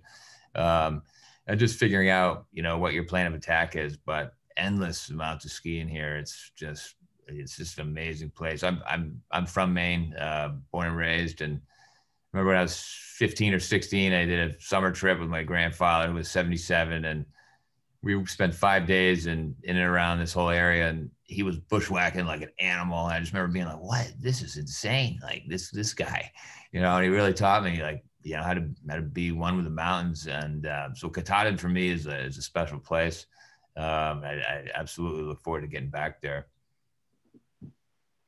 Yeah, it is. It's absolutely incredible. Some of the best skiing and most accessible skiing really comes out of the Great Basin there, out of Chimney Pond. And I think that if we flip to the next photo, Alex, I think our next photo is, so this here is John Tierney, owner of Acadia Mountain Guide, skiing one of the gullies coming off the Saddle Trail there. And as you can see, he's throwing a little bit of snow up there. It could be a little windboard. But it also could be a little soft.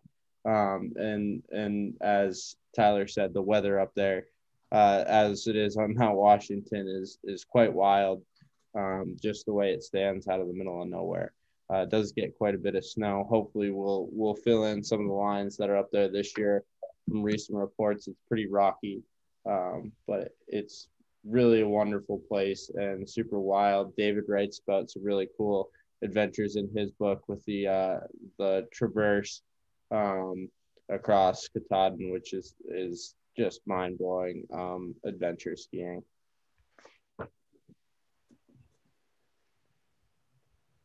Awesome. Cool. Yeah, and one thing to mention about Katahdin though is that I threw out there, there's a little red tape, and it's regulated. It's close. I mean, April, best season on Washington, right? Corn snow, woohoo! Well, not so much in Katahdin. Things shut down at the end of March, so it is what it is. Yeah, but a fact good to know. It's a little tough living in Bangor with that happening. We'd love to get up there and ski some of that corn snow. Oh my goodness. We do offer our trips into Katahdin, and it is a great place to hire a guide. As you can access the Sherb on Mount Washington. You can't necessarily access an easy line on Mount Katahdin, so feel free to contact Acadia Mountain Guides if you're looking to get up there. We're pretty close by. I definitely would recommend doing a guide if you're wanting to do Katahdin. It is, when I went up there, it's a remote, and it's definitely, there's not a lot of beta on it. So your first trip going with a guide would definitely be a great option. We're pretty good too. We can all cook pretty good backcountry food. So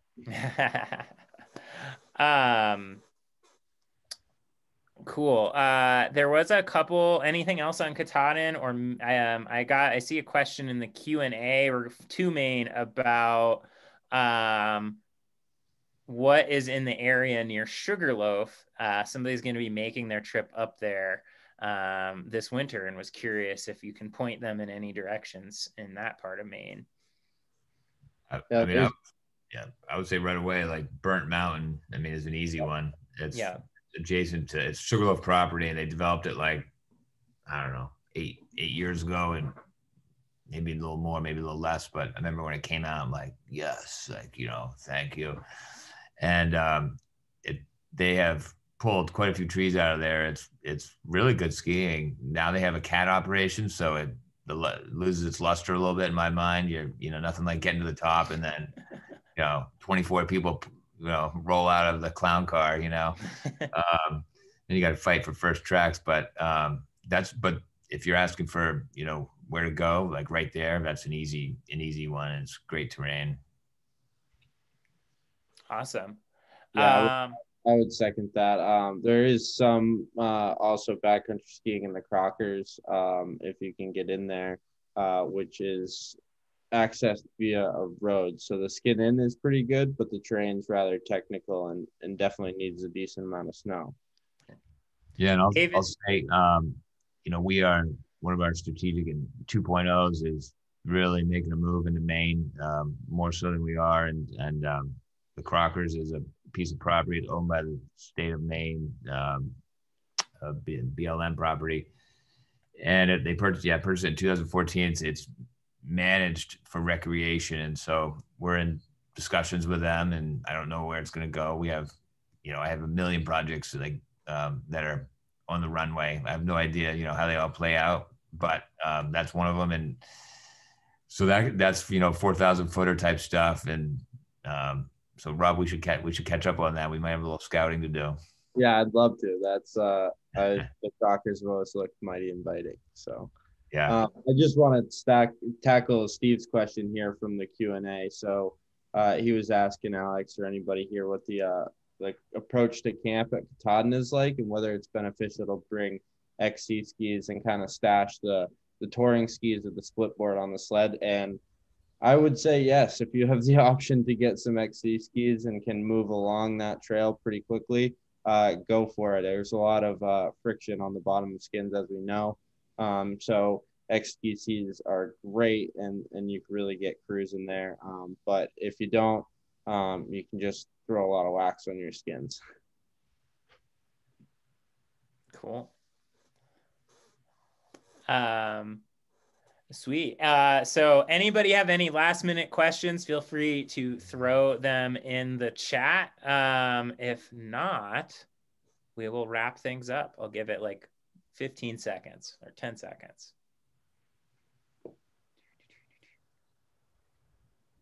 I just saw, is there other CCC trails that GBA is looking at? I sort of referenced before, we look at everything we possibly can. And there's a couple that, there's the one in particular is Bear Mountain that we're looking at, but, it's important for me to say, the National Forest, well, under the existing forest management plan, we have worked with them to be consistent with that forest plan, although backcountry skiing is certainly not explicitly listed as an authorized use. The spirit of the plan has allowed that, but I say that because it's just not willy-nilly. We can do whatever we want. There's a saturation point. There's only so many projects we're going to be allowed, and so at this point we have to be pretty strategic, about what we're going to be selecting for trails, and so that is still out. And I think that Bear Mountain is in the Saco district. We have two in the Saco district, so we're working with the Pemi and the Andro districts on other lines that are not CCC. So hopefully that makes sense. Cool. Awesome. Well, thank you everybody for all the awesome time. I'm just gonna give one last quick throw to each of you. So David, where can people, I know you said it's the first edition or the first print sold out, so you have the second print coming out now. Where can we all go get your awesome Bible? I know I need to go get one because I just want to read the update. So where can we get it? So you can get it at bestbackcountryskiing.com, and be happy to sign a copy to you. So that's the place to find it. All right. Awesome. Thank you so much for your time, David. And seriously, everybody, if you don't have his book, like I'm not doing I'm not doing a shameless plug. It's like an awesome book. It was the first thing I got when I got into backcountry skiing and snowboarding. I read it cover to cover, referenced it regularly. And I'm sure the new edition is, you know, I know from talking to David, is even more relevant to the kind of touring that we're all looking to do with all of the new zones and everything. So David, congrats on it again. And seriously, everybody go pick it up. Greg, how can people support the CTA and its chapters and get involved? Yeah, I'd say, I mean, check out our website, catamounttrail.org. You can find all the information about our zones there, direct links to our chapters, so you can engage with them as well. I do want to just, you know, the CTA and our chapters were member and donor supported. So, you know, check us out on Facebook, Instagram, like learn about what we're doing, engage with us. And if you like what you see, consider becoming a member and getting involved, because, you know, we want you in our family. So come check us out. Awesome. Thank you so much for being here, Greg.